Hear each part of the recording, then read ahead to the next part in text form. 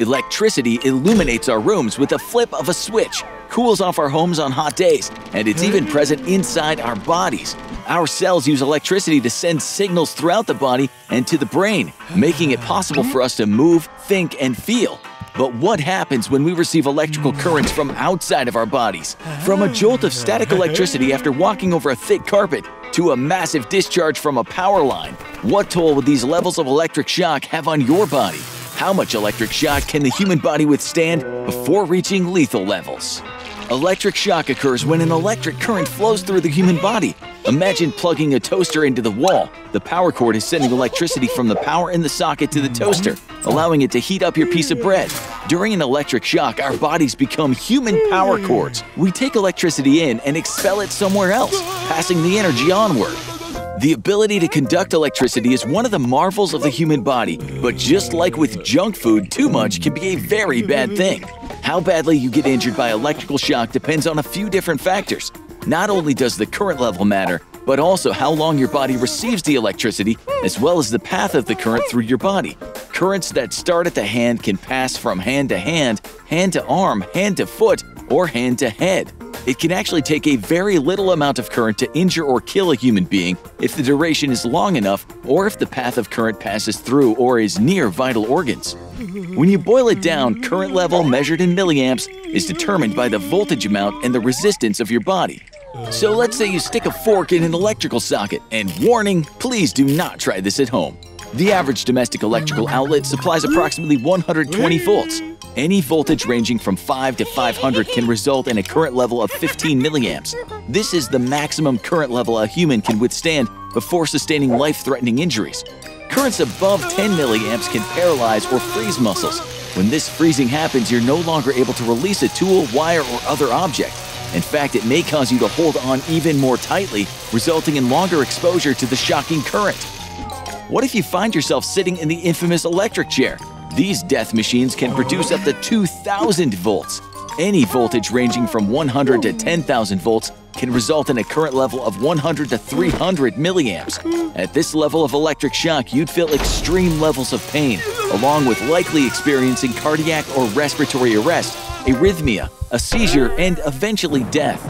There's a well-known story that Ben Franklin, while studying electricity, flew a kite with a key attached to it during a storm and lived to tell the tale. However, this likely wouldn't be possible as a single lightning bolt packs a serious punch. One bolt of lightning can contain up to 1 billion volts of electricity.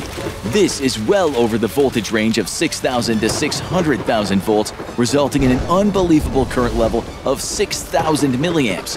That's 20 times the electric chair. At this range, electric shock may directly cause death by paralysis of the breathing center in the brain, paralysis of the heart, or ventricular fibrillation, which is uncontrolled, extremely rapid twitching of the heart muscle. It's generally believed that ventricular fibrillation is the most common cause of death in electric shock. In the United States, there are approximately 1,000 deaths per year as a result of electrical injuries.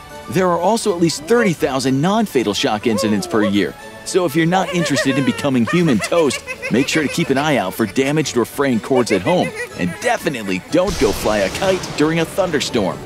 Ready to learn more? Hit that subscribe button and be sure to turn on notifications so that you don't miss an all-new episode of Fuzzy and Nutz. We've all heard the recommendation to drink 8 glasses of water per day. And while the science is still out on exactly how much water you should drink each day, there's no doubt that hydration is essential. Each day we lose around 2 to 3 liters through normal functions like sweating, breathing, and going to the bathroom. But can you drink too much water? Believe it or not, you can. Known as water intoxication or water poisoning, it occurs when you drink more water than your body is able to handle. Your blood contains a certain level of sodium that your kidneys regulate. If that level drops too low, say by drinking more water than your kidneys are able to process at once, then your blood becomes diluted and watery, a condition known as hyponatremia. That excess water in your blood is carried around your body where it enters your cells, causing them to swell up like balloons. Now, most of the cells in your body are able to handle putting on a little extra size, but there's one place where you definitely don't want that to happen: the brain. Your brain sits snugly inside the skull, which means it has no room to expand. As your brain swells and the pressure in the skull increases, blood flow is decreased, depriving your brain of oxygen. The first symptoms of water poisoning are headaches and nausea. But as the brain swells further, you can have trouble breathing, experience seizures, go into a coma, or even die. The exact amount of water needed to cause water poisoning varies from person to person and depends on a number of factors, like how much you're sweating. But most of the reported cases involve people drinking multiple gallons in just a few hours. So don't force yourself to drink more water than you feel like you need. If you let your thirst be your guide, you should be just fine. Fuzzy and Nutz are helping us discover our own past, from the worst jobs in history to living alongside dinosaurs. It's time to take a look at the worst natural disasters in Earth's history. The Earth is the only planet we know of that supports life, but throughout its history, that life has had some really close calls. But life never came closer to being wiped out completely than it did during the Permian-Triassic extinction event. Because it took place over 250 million years ago, it's been difficult for scientists to pinpoint the exact cause. But most agree that an event known as the Siberian Traps eruptions was a huge culprit in what scientists call the Great Dying. The Siberian Traps were a huge volcanic formation in what is present-day Siberia that began to erupt toward the end of the Permian period just over 250 million years ago. The exact cause for the eruptions remain unknown, though some scientists think they were triggered by a massive asteroid impact, like that which may have killed off the dinosaurs, while others believe it was a ticking time bomb all along, just waiting to go off. Whatever the cause, the Siberian Traps eruptions lasted for 2 million years and left behind 720 cubic miles of lava and volcanic rock. That's more than enough to cover the entire United States in several feet of red-hot magma. To make matters worse, the underground volcanoes erupted underneath several hundred meters of coal deposits, the remains of millions of years of plant and animal life, which ignited the largest firestorm the world has ever seen. This resulted in an environmental catastrophe, an acid rain with the pH of raw lemon juice. An incredible 96% of all marine life and 70% of all land creatures died in the years that followed. And it's the only known mass extinction of the most robust of all animal life, insects. Life got off lucky, and despite the devastation, the dinosaurs would evolve from the survivors and come to rule the world. But way back in Earth's history, life ended almost before it even got a chance to begin. In a disaster known as Snowball Earth, the Earth's climate began to suddenly cool 850 million years ago. And as the ice grew, it reflected more sunlight back into space, which resulted in even more cooling. In what scientists believe was a runaway process, the Earth became a giant snowball with ice up to 1 kilometer thick in places. Though life consisted mostly of single-celled organisms, it was almost completely eradicated. And it wasn't until the discovery of deep-sea hydrothermal vents that scientists could explain how any life survived to evolve at all. Taking refuge in deep-sea vents, though, life did survive, and a gradual increase in volcanism began to release more and more CO2 into the atmosphere, warming up the planet out of its icy death grip. Volcanoes, acid rain, ice ages. The Earth has been through a lot, but it has never been through anything more violent than it did when it was just freshly formed. As a young planet over 4.5 billion years ago, the Earth was still in its formative stage, under a constant rain of asteroid impacts known as the Heavy Bombardment Period. Devastating as they were, all these comet and asteroid impacts actually helped bring water and precious metals to Earth to make it the world we know today. But then one day, the young Earth suffered the greatest natural disaster in its history, an event known as the Theia Impact. With the second smaller protoplanet sharing a very close orbit to the Earth, only one of the two planets would end up surviving. And about 4.5 billion years ago, Earth's smaller companion, called Theia by scientists, was on a collision course with the Earth. The force of the impact knocked the Earth into its current tilt, and the debris of the explosion would form into the Earth's moon. Devastating, but it's thanks to Theia that we have seasons, and a moon that helps stabilize our orbit as we travel through space. The Earth has taken some pretty bad hits, and lucky for us, we weren't around to see the greatest natural disasters in its history. But we're actually pretty lucky to be here at all, and it's worth taking a closer look at these times life almost went extinct completely. Fuzzy and Nutz are helping us get a glimpse into our own past. But what, or rather when, have they gotten themselves into this time? Known as the Mesozoic era, the age of the dinosaurs is split into 3 time periods: the Triassic, Jurassic, and Cretaceous. 245 million years ago, the first dinosaur evolved from primitive reptiles, and up until recently, scientists believe the first true dinosaur was the tiny 1-foot-tall Eoraptor. However, a fossil discovered in Tanzania and recently re-examined has named the 3-foot-tall Nyasasaurus parringtoni as the earliest known dinosaur. Ruling the Earth for 135 million years, dinosaurs completely dominated the land, sea, and even air. Yet mammals also existed alongside dinosaurs, but given the huge size of their reptile overlords, only the tiniest mammals managed to survive. With an evolutionary head start of millions of years, mammals couldn't catch up to the size and strength of dinosaurs, so instead evolved to be small and nimble, keeping out of sight of the terrible lizards to avoid becoming a dino snack. This put an emphasis for mammals to become not just small, but smart, which may have led to greater intelligence. Small dinosaurs didn't fare much better, so they started to evolve and become bigger. This triggered an evolutionary arms race between predators and prey, with both becoming bigger and meaner in order to avoid being a snack or to try and get one themselves. But some dinosaurs took different approaches, growing armored plates and bony horns or protrusions to use as weapons. Yet others, the sauropods, stuck to the original plan and grew big.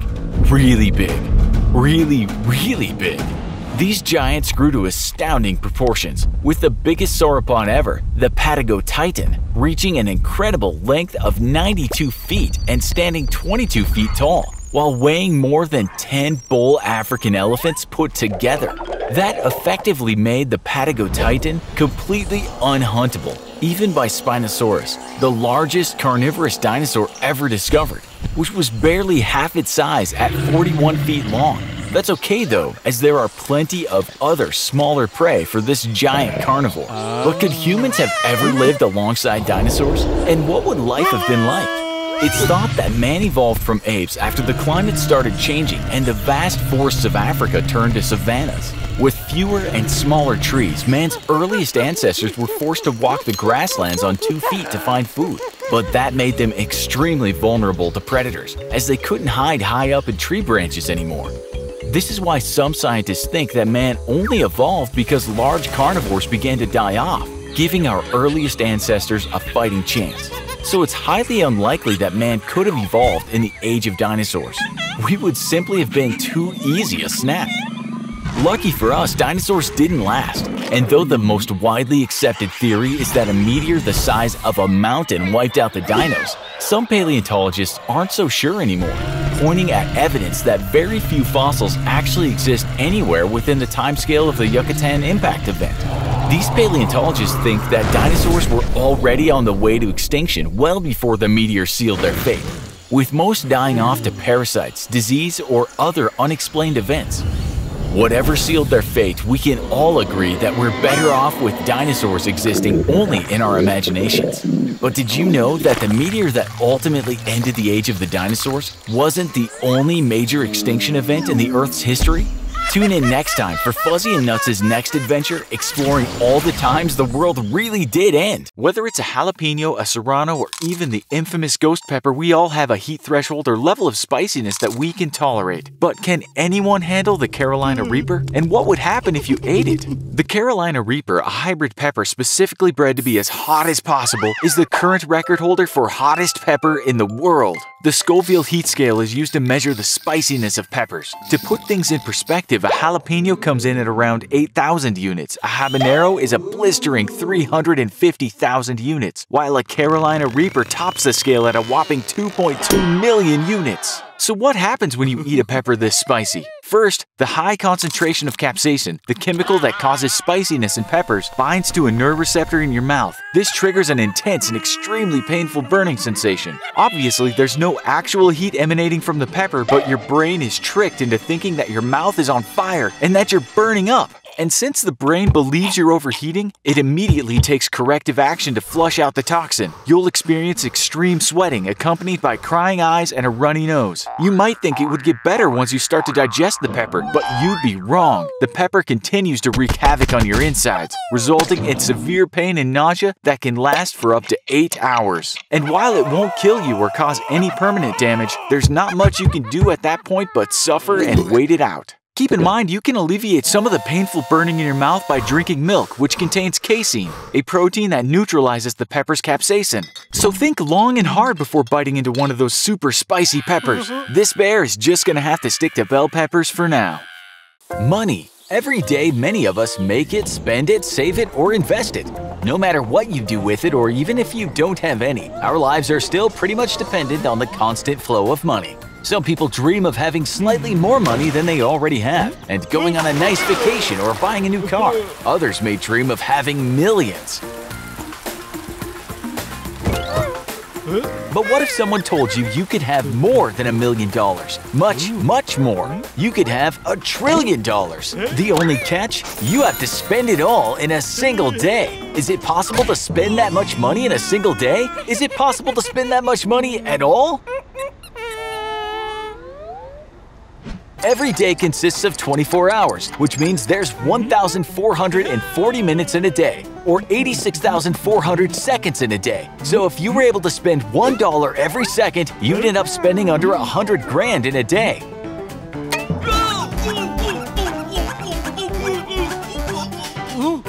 Even if you had a whole year, spending $1 each second only gets you to $31,536,000. And we're talking about spending $1 trillion in a day. That means we need to spend closer to $15 million a second. You need to think big, really big. What about throwing your dream party? Renting out an entire theme park and inviting hundreds of your friends like you've always wanted, and buying everyone plane tickets to get there, private suites to stay in, or even better, you'll just rent the entire hotel.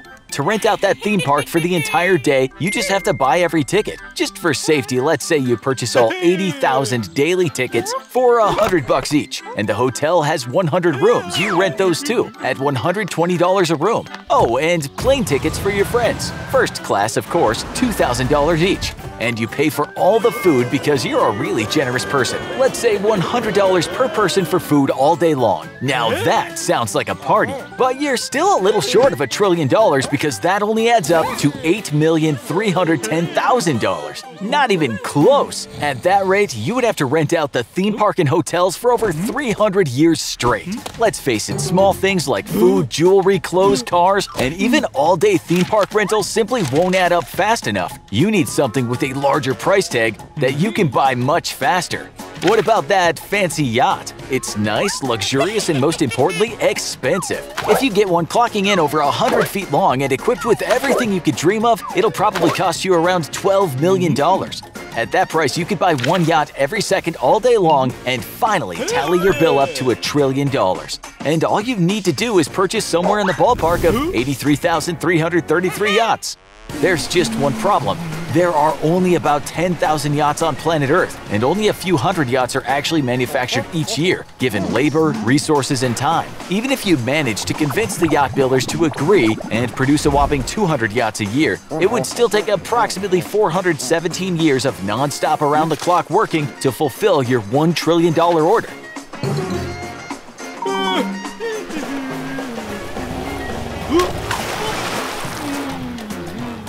In theory, is it possible to spend $1 trillion in a single day?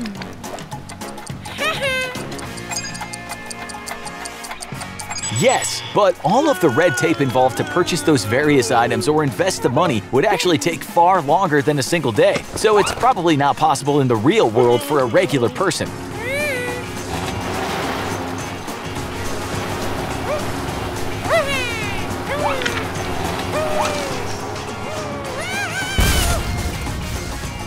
Sorry to burst your bubble, but money can't buy happiness anyway.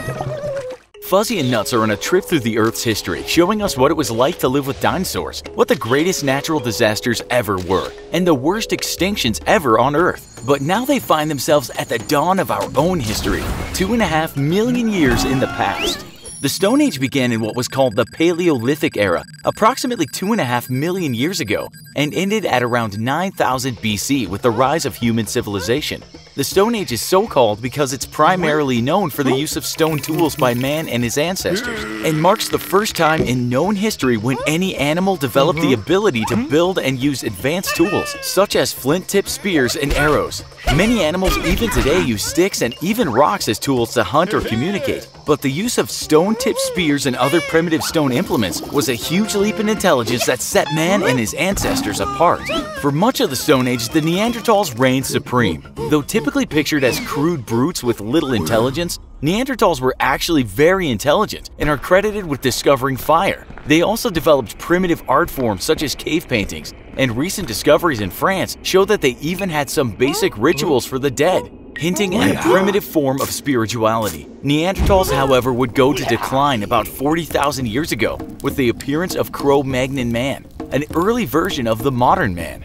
Cro-Magnon was more intelligent than its Neanderthal cousins, as evidenced by the discovery of finely crafted stone and bone tools, shell and ivory jewelry, and advanced cave paintings made with paints of multiple dyes. Eventually, Neanderthals would go extinct, and modern man would arise to make the world we live in today. But what was it really like in the Stone Age? Well, for starters, it was cold. The Stone Age is also known as the Ice Age, as the 2.6 million year-long period of cold temperatures began almost the same time as the Stone Age, and only ended 11,700 years ago.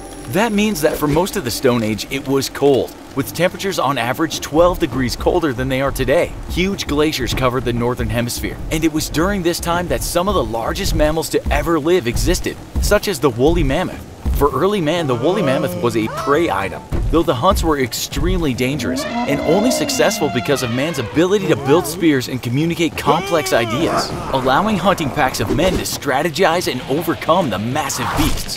However, more fearsome predators than man also lived during this time, the most famous of all being the saber-toothed tiger, who would have made a quick meal out of any hunter. Despite popular opinion in Hollywood diets though, man did not primarily eat meat, but rather existed on a combination of fruits, berries, nuts, grains, and the occasional meat from a successful hunt. We know this because of the wear patterns on ancient teeth and the discovery of grains in early man sites. For most of the Stone Age, man lived on the move, a nomadic lifestyle that followed herds of animals and migrated to warmer climates during the winter. This meant that Neanderthals and other early ancestors actually had some basic knowledge of astronomy, as watching the sky and recognizing the stars above your head and their positions in the sky could tell you when winter was coming and when it was time to move. Ignoring the stars was a good way to die off. It's thought that this early watching of the night sky led to the roots of spirituality and religion, with early man assigning special meaning to the mysterious wandering stars, the sun, and the moon. What started off as a survival strategy for a nomadic animal would end up being the start of all the world's modern religions. Man got his start millions of years ago as a group of apes left the trees to wander the savanna standing on 2 feet, surviving dangerous predators and the rigors of a 2.5 million year-long ice age. Man would go on to dominate the world he lives in and shape it to his will. Everyone's had the odd job they were forced to take when times were tough. And sometimes you could find yourself responding to some pretty odd job postings. Millions of people every day show up at laboratories and medical facilities around the world to be guinea pigs for dangerous drug trials or to test new gadgets and devices. While these jobs can be risky and probably more than a little weird, what are some of the worst jobs in the world that have ever existed? One of the worst jobs in history certainly had to be that of Punkawala, a royal fan bearer in ancient India. With temperatures reaching a whopping 122 degrees and humidity as high as 80 to 100%, it's a wonder that people survived before the invention of air conditioning. But survive they did, and while the common man was forced to endure the heat best they could, Indian rulers, or Maharajas, enlisted fan bearers to constantly fan them all day long. Being so close to the Maharaja, deaf servants or slaves were preferred for the role, as they wouldn't be able to overhear any secret conversations. Eventually, ceiling fans were invented, but without electricity, guess who had the job of pedaling the complex system of pulleys all day long to keep the fans rotating? All that labor works up a lot of sweat, so it's a good thing getting clean is just one shower and a soap bar away. But for centuries, the process of making soap was dirty, disgusting, and more than a bit dangerous. Up until the Industrial Revolution, most soaps were made by combining animal fats, various oils, and harsh chemicals such as lye. First, animal fat was slowly melted and then strained to remove any meaty bits. Then mixed with water and brought to a boil. The mixture was left to harden overnight, and the next day lye would be slowly stirred into cold water. Because of its volatility, adding too much lye to water, or the reverse, adding water directly to lye, could create an explosion. Even if the mixture didn't explode though, it would heat rapidly due to lye's exothermic reaction with water. And without any protective equipment, any lye that got on the worker's skin would leave horrible burns. The fat mixture would then be added to the lye water mixture and blended for hours. Soap may leave you feeling fresh and clean, but it was definitely a smelly and dangerous affair to make for thousands of years. Melted animal fat can be kinda gross, but nothing tops the gross level of the next worst job in history. Medieval Europe is remembered mostly for epic stories about brave knights, but one thing it's not remembered for is its indoor plumbing, which did not exist in most medieval castles and villages. But people still had to use the bathroom, and all that waste definitely had to go somewhere. Enter the gong farmer, a polite term created for the peasants whose job it was to clean latrines, outhouses, and royal privies. Forced to empty cesspools of human waste with nothing more than buckets, gong farmers were responsible for digging, emptying, and then disposing of the waste of entire villages. While sometimes it could be used as fertilizer, often the gong farmer had to burn all of that waste in giant bonfires, creating thick, choking, and very smelly smoke. Exposed to all manner of diseases and parasites, gong farmers were the absolute lowest of the lowest social classes and often died of terrible infections. Even though our own jobs can often be stressful or difficult, let's at least be grateful that most jobs today aren't as disgusting or dangerous as those in the past, and that when work gets to be a little too much, we can always take a quick vacation for some much-needed R&R. But for Fuzzy and Nutz, their adventure exploring the past has just started, so make sure you tune in next time to see where they're off to next. Ouija boards are a centuries-old idea that people claim can help the living connect to the spirit world. Although some version has been in use since as early as 1100, the version we think of today can be traced back to the early 1800s, when people became especially interested in the supernatural and spiritualism. One thing is for sure, many people have scary stories and others have just been plain spooked by their family and friends. A Ouija board, either store-bought or homemade, must have certain attributes to be complete. A flat board with all the letters of the alphabet, a yes and a no at either corner of the board, and a goodbye at the bottom to sign off from the spirit world. The planchette is a pointed flat disc that all participants gently place their fingers on. It moves to different letters and words around the board. But who's moving the planchette? The spirits, or is it just you and your friends? In the long history of the board, there are certainly some spooky stories floating around out there. Once a young man brought home his brand new Ouija board. His mother warned him not to play it alone. As the story goes, you should never play the game alone or spirits might come in and possess you. The boy didn't pay attention to his mother's warning, and when he placed the planchette on the board, it went shooting across the room. Sounds like he's lucky that's all that happened. In another scary story, a young woman brought a Ouija board to the gravesite of her grandparents in the hope that she'd be able to speak with them again. When they began playing the Ouija board on top of the graves, the ground began sinking beneath them. There's even a whole series of books supposedly written by a spirit through a Ouija board. In the early 1900s, Pearl Coran claimed to have written several novels dictated to her by a spirit through her Ouija board. I wonder what other books might have been written by ghosts. Can you think of any? But whether they're real or not, you can definitely play some fun pranks on your friends to make them think the spirits are reaching out through the Ouija. When you know your friends are going to be playing the game, have someone turn the lights on and off. Just make sure no one sees you sneaking away. What about convincing your friends the board has possessed you? You'll need to have good acting skills for this one. Set up the board and create a very spooky atmosphere. Turn out all the lights and only have battery-powered flashlights or candles. Slightly move the Ouija planchette toward a ghostly name and start taking on that ghostly persona as the game goes on. You can even change your voice and come up with a creepy backstory. For the next one, you'll need to do a little preparation first. Set up the board on a light table, maybe like a small coffee table, but don't put any candles around it this time. You'll see why soon. Before you invite over your victim, friend, tape a spoon to your wrist and hide it under a long sleeve. Then, when you sit at the table and place your hands on the planchette, slide your arms so that the spoon is under the table. Now, by raising your arms slightly, you can make the table seem to float up and move on its own. This is a great one to use on a friend who has been tricked once or twice already and thinks they've seen all the tricks.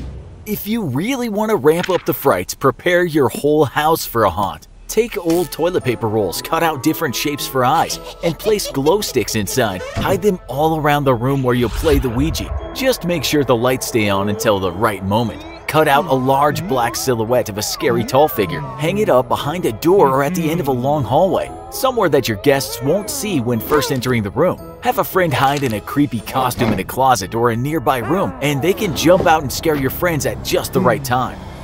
Once you've planned out all your scares, sit down and let the pranks commence. Try to rig up a switch to turn off the lights or have a friend switch the lights off at the circuit breaker. Get ready for the fun to start because your friend will be spooked out and scared by all your ghoulish tricks. Just be ready to clean up the mess afterwards, as you're sure to make quite a scene in all the confusion. And before you put your Ouija board away, make sure to say goodbye to the spirit world, just in case. Everyone's done it. You plop down for a few matches of Fortnite, and the next thing you know, you've been building stairs over an enemy's wall to shotgun them in the face until 3 in the morning. But what would happen if you played Fortnite for 24 hours straight? With games like Fortnite becoming more and more popular, there's been an increase in recent years of news stories about video game addicts discovered dead after marathon gaming sessions. But what exactly happens to your body? And what risks are you taking when you play video games non-stop for really long stretches of time? The first risk you face from a 24-hour-long Fortnite session is one familiar to many businessmen. Known as economy class syndrome, deep vein thrombosis used to be a major health issue for business travelers making frequent 12-plus hour flights. Often occurring in the legs due to long periods of inactivity, blood can pool and clot together until arterial pressure forces the clot to move along your circulatory system. Eventually, it can reach your lungs and block blood flow, where it causes a pulmonary embolism, leading to shortness of breath, fainting, and even sudden death. After experiencing deep vein thrombosis, an individual can also suffer from a complication known as post-phlebitic or post-thrombotic syndrome, where damage to their veins results in reduced blood flow and pain, skin discoloration, skin sores, and persistent swelling. The next risk you take from a 24-hour-long Fortnite session is one familiar to many construction workers after a lifetime of lifting and straining with heavy loads. Temporary or possibly even permanent lower back pain.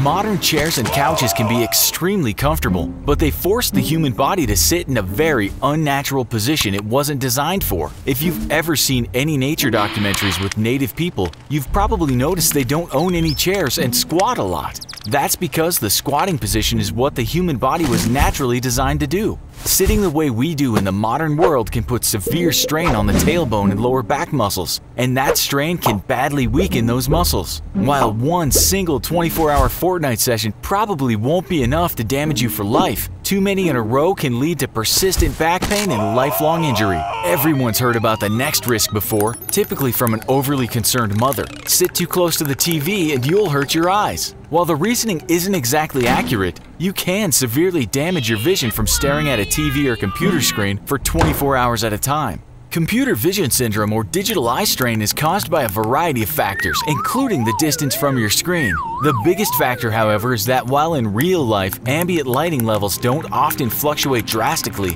colors remain relatively static, and your focus rarely shifts. A computer or TV screen can display dramatic shifts in lighting, colors, and even focus in rapid succession as exciting scenes unfold in a video game or movie.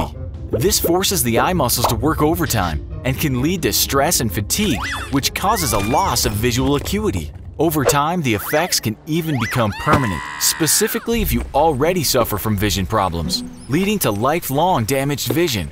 The last effect of a 24-hour Fortnite session just might be the scariest since it's by far the deadliest. While it would probably take more than one 24-hour Fortnite session to develop, extended video game sessions have been linked directly to heart failure and death. Because of the high demands video games place on the brain, they tax the mind much more than exercise and can push an individual to greater depths of mental and physical exhaustion. Addicted gamers often push themselves past these limits, and given the already poor health of most of these marathon gamers, it can all prove to be too stressful to their hearts, which soon gives out on them.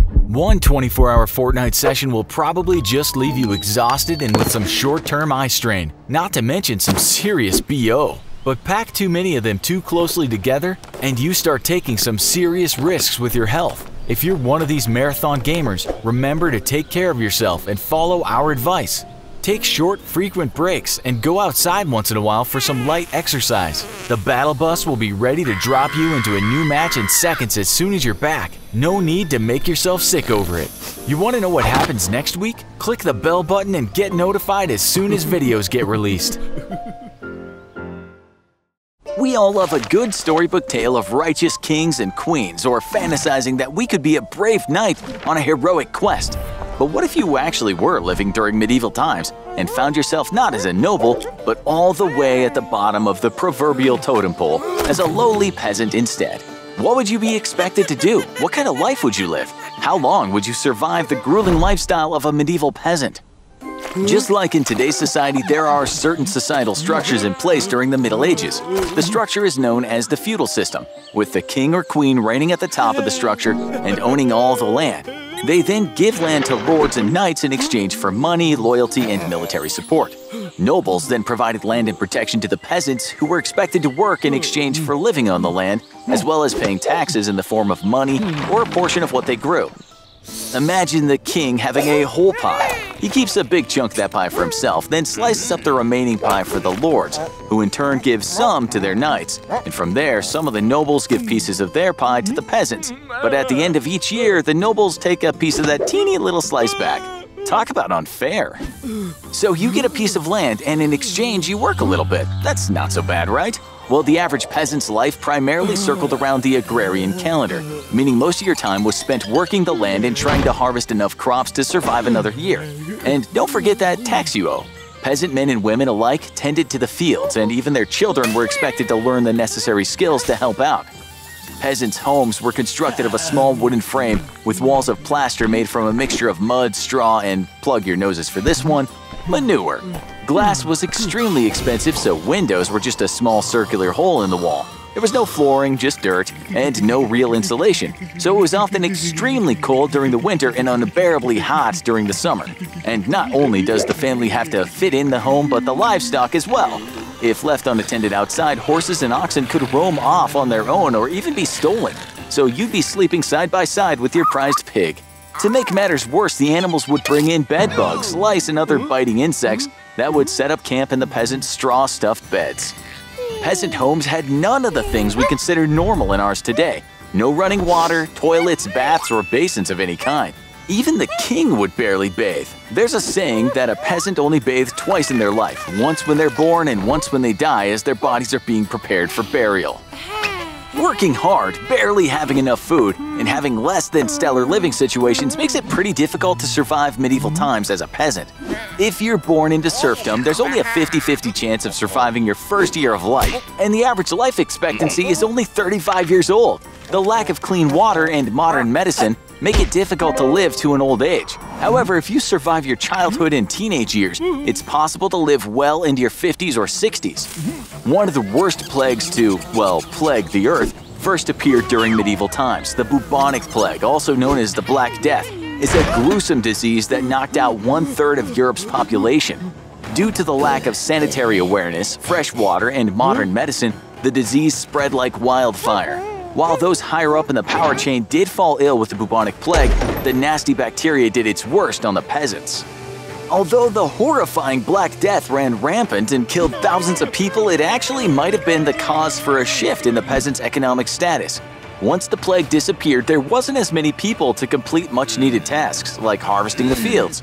These jobs fell on the peasants left standing, and because they were needed so badly, they were able to ask for higher wages to complete the exact same job they were previously working for little to no pay. Instead of paying taxes with their crops and hard work, they were able to pay with actual money. From there, everyday life changed along with the overall economic structures. The tough life as a peasant was never ending, spending your life working to pay back the lord of your land, or, landlord, you get it, and essentially giving that piece of the pie back to the king himself. But hey, all you gotta do is survive the deadliest plague, and you too can earn a living wage. Thanks for watching, and don't forget to like and subscribe for more Fuzzy and Nutz. If you haven't heard of the mighty Mentos and Diet Coke experiment, then where have you been? The world-famous experiment consists of combining super fresh and minty Mentos with that saccharine-sweet diet, and yes, it has to be Diet Coke. The reaction between the substances make for a huge foamy explosion that's sure to make a mess of your kitchen and ruin your day. But if you drank Diet Coke and ate Mentos, would it ruin your stomach? First, let's examine what's actually happening when the candy hits the soda. It starts a reaction that consists of a process called nucleation. Diet Coke is manufactured with a lot of carbon dioxide to give the soda fizziness, and that carbon dioxide dissolves into the water content in the bottle. The moment you open the bottle, the carbon dioxide changes back into a gaseous form.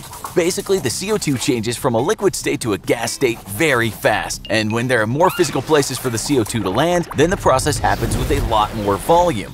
Think of when you pour soda into a glass by itself versus the glass with ice. When it has ice, there's a lot more bubbles. That's because there's more surface area on which nucleation can occur. Mentos tablets have a very rough surface despite looking smooth to the naked eye. When you get up close, you can see that the Mentos has a lot of uneven surfaces. This bumpy surface acts as a perfect site for nucleation. So when all that CO2 from the Diet Coke hits the millions of nucleation sites on the Mentos, it creates the incredible Coca-Cola geyser. Okay, but can that happen inside your body? It's been rumored that a boy died by swallowing Mentos and chugging a can of Diet Coke right after. But would this really happen? Will the two meet up down in the pit of your stomach and explode? If unharmed Mentos made it 100% intact to your stomach and you chugged a liter of Diet Coke, your stomach and intestines would fill up with gas, like a balloon filling up with air. The walls of your guts would stretch and distend until the tissue hits its breaking point, at which point they would be damaged and rupture inside your body. Something like this actually did happen to a woman who was celebrating the Chinese New Year, but Mentos and Coke weren't the culprits. She had overeaten and drank too much alcohol. When surgeons attempted to help her, large amounts of gas from the alcohol were released and came into contact with electrical equipment and caused a fire. Her stomach basically exploded, and the doctors had to remove her stomach entirely. However, the Diet Coke and Mentos tale is an urban legend. You cannot die from eating Mentos and drinking Diet Coke because the rough surface of the Mentos begins to dissolve almost immediately in your mouth, so no nucleation can occur in your stomach. So while Coke and Mentos won't make your belly explode, overeating and drinking might. But even if there aren't any definitive reports of it happening, we still don't recommend you try it. Leave the Coke and Mentos explosions in the glass instead of your stomach. And remember to do the experiment outside unless you want a big mess to deal with. Humans eat a lot of strange and gross things. Snails, fish eggs, cheeses that smell like old socks, even bugs and spiders. But is it safe to eat these creepy crawlies? What about the venomous ones like black widows? People from around the world eat insects and arachnids all the time. In fact, it's estimated that over 2 billion people across the globe make bugs a part of their diet, and many are even considered a delicacy. Grasshoppers, crickets, ants, and cockroaches are fried, sautéed, preserved like jelly, or just eaten raw. A type of tarantula is eaten in Cambodia, and you can even buy them from vendors on the street, just like you could get a hot dog on the sidewalk in the United States.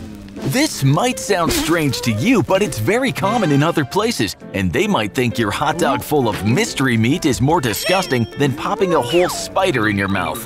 None of those bugs are venomous, so they're all safe to eat. But what would happen if you tried to eat a dangerous spider, like the brown recluse or a black widow? Just the thought of their long, spindly legs and hairy, fat, slime-filled abdomens makes us want to gag.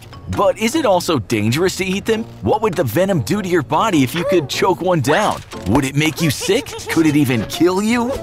The most dangerous spider in the world isn't the black widow or the brown recluse, but the Brazilian wandering spider, which has the world's deadliest spider venom. Just one little bite from one of these can leave you in serious trouble. Their venom is strong enough to quickly kill small animals and will eventually kill an adult human too. If you tried to pop one of these bad boys in your mouth, you'd be likely immediately bitten in the tongue or throat, and it would be just as bad as being bitten anywhere else on the body. You'd feel immediate searing pain, begin sweating, and the area you were bitten would start to swell, which could cause your throat to close up and prevent you from breathing. But what if you were able to tough it out and quickly swallow the spider before it had the chance to bite you? Well, we've got bad news for you, because you just made your problem even worse. Now you've got a deadly venomous spider heading down your digestive tract where it can bite you over and over again. But wait, wouldn't the spider suffocate or drown? No, thanks to their slow metabolism, some spiders can live without air for hours or even days. That means you can have a live spider biting you all the way down to your stomach. Yikes! No thank you. Okay, so eating them alive is definitely out of the question. But what happens if you eat one of those super deadly venomous spiders but cook it first? Maybe by giving it a little flash fry and creating a French fried spider fritter. You won't be winning any cooking awards, but would it still kill you the way eating an alive one would? Spider venom is made of certain proteins, and once the spidery snack got through your digestive system without any bites from the now incapacitated spider and it hit your stomach, the acid there would break the bonds in the venom proteins apart and render it harmless. Brazilian wandering spiders, black widows, brown recluses, all of them are safe to eat once the spider is cooked and dead. So, while we still wouldn't recommend it, as long as you cook a venomous spider first, then you won't die. And who knows, with people becoming more and more adventurous with what they eat and new food sources being considered all the time, you might just be biting into a Brazilian wandering spider sandwich in the future. The fate of the Titanic is one of the most well-known maritime disasters in modern history. The supposedly unsinkable ship sank after colliding with an iceberg in the North Atlantic during its maiden voyage in 1912. And far more tragic was the loss of life that could have been prevented. Ever wonder whether you would have survived on board the Titanic? The RMS Titanic was a British passenger liner constructed in the early 1900s, measuring 883 feet long or approximately 269 meters, with a total of 10 decks. It was, at the time, the world's largest ship and undoubtedly the most luxurious. There was a number of factors determining passenger experience. However, the primary one, as you would expect, was based on the class of the ticket you purchased. The opulence and grandeur of the rooms, dining areas, and amenities available to first-class passengers were far beyond anything that third-class passengers could ever imagine. And let's not forget the unseen men who worked in the engine room to keep the ship moving. The Titanic's furnaces required over 600 tons of coal a day, shoveled by hand around the clock, by workers deep within the bowels of the ship. These men were known as the Black Gang because of the soot and coal dust they were covered in. The moonless conditions on the night of the tragedy meant the ship's lookouts were unable to see the approaching iceberg until it was too late to avoid collision. While it's almost impossible to believe, the Titanic carried only 20 lifeboats, which was nowhere near capable of accommodating over 2,200 passengers and crew that were aboard the ship. The women and children first rule applied when loading the lifeboats, beginning with the first class, of course. And as a result, the difference in survival rates across classes is staggering. In total, more than 1,500 people on board were killed. Upon being violently thrown from the deck and plunging into the freezing North Atlantic water, one survivor described the lethally cold temperature as being stabbed with 1,000 knives all over your body. The list of first-class passengers included some of the wealthiest and most well-known people in the world. So it's no surprise that the ship was carrying an estimated $6 million of cash, jewels, and other valuables on board. And while some passengers tried to save what they could, sadly, most of the treasure sunk, along with the Titanic, to the bottom of the ocean. Fuzzy and Nutz have been on a trip through time, showing us what life was like with the dinosaurs, what the worst jobs in history were, and the worst natural disasters ever. Now they've found themselves in ancient China, smack dab in the middle of one of the worst wars in history. In the middle of the 8th century AD, China, ruled by the Tang dynasty, was at the height of a cultural golden age. Yet major military losses on its borders to Arab armies in the west and the kingdom of Nanchao to the south had put severe strain on the kingdom. To turn the tide of bad luck for the Chinese army, Emperor Zhang Zong appointed one of his greatest generals, An Lushan, to lead a force of over 150,000 troops. On December 16, 755, though, An Lushan rebelled and turned his force against the emperor, announcing the formation of a new empire called the Great Yan Empire, with him as the first emperor.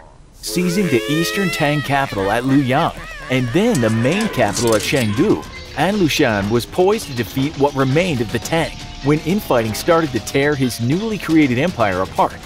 First, An Lushan was killed by his son, An Qingsu, who declared himself emperor and was then killed in turn by An Lushan's old friend, Shi Shiming.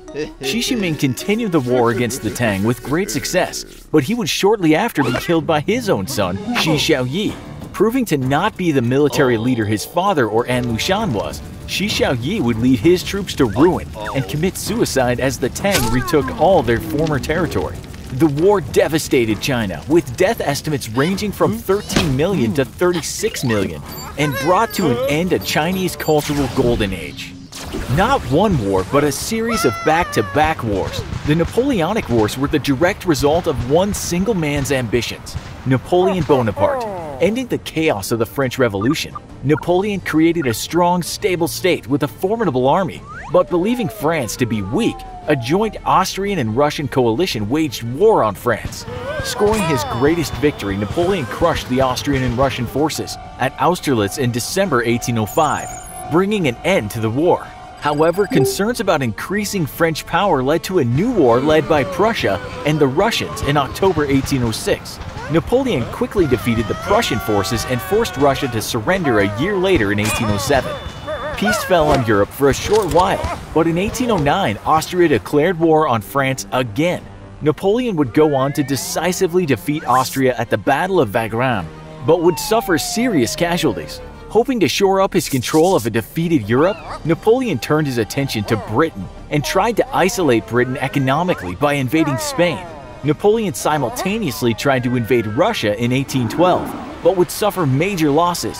Encouraged by Napoleon's defeat, Prussia, Austria, and Russia aligned together and captured Paris in 1814. The coalition placed Napoleon in exile on the island of Elba off the coast of Italy. But Napoleon would go on to escape a year later and regain control of France. A massive alliance involving nearly every major European power would rise up against Napoleon and decisively defeat him at the Battle of Waterloo, after which he would be exiled permanently to the remote island of St. Helena in the middle of the South Atlantic. Taking place over 12 years of near-constant fighting, Napoleon's wars would decimate Europe, killing between 2.5 million to 3.5 million soldiers and up to 3 million civilians. Just over 100 years later, though, humanity would see the most devastating war in all of history. World War II would span across the entire planet and involve every major power on the Earth. With conflict from Europe to Asia and everywhere in between, the Second World War would kill over 25 million soldiers and a staggering 80 million civilians, or over 3% of the entire human population. This darkest of all periods in human history would last 6 years and would see the dual nightmares of the Holocaust and atomic bombings of Nagasaki and Hiroshima. Though it would be the deadliest conflict of all time, as a silver lining, the war would also strengthen the resolve of all nations to ensure lasting peace, leading to the creation of the United Nations and the longest period of peace between major powers in human history. World War II showed us what war can be like with modern technology. But have you ever wondered what life was like before any technology at all? Botulinum toxin is a very potent neurotoxic protein that's commonly used in the medical and cosmetic fields for a variety of treatments. While many scientists often argue over the levels of toxicities in various substances, they mostly agree that despite its commercial usage, botulinum toxin is one of the most toxic substances that exists. So what would happen if you ate botulinum toxin, the most deadly poison in the world? Could you survive?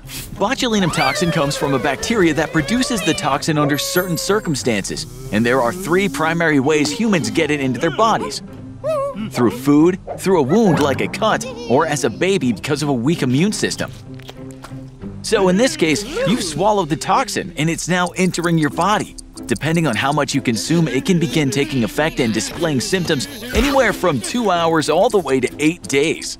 No matter how long or short it takes for these symptoms to start appearing, they're usually always the same: The first thing that happens is a flaccid paralysis, a fancy way of saying that you start losing muscle control, which affects your ability to walk, talk, see, and even swallow.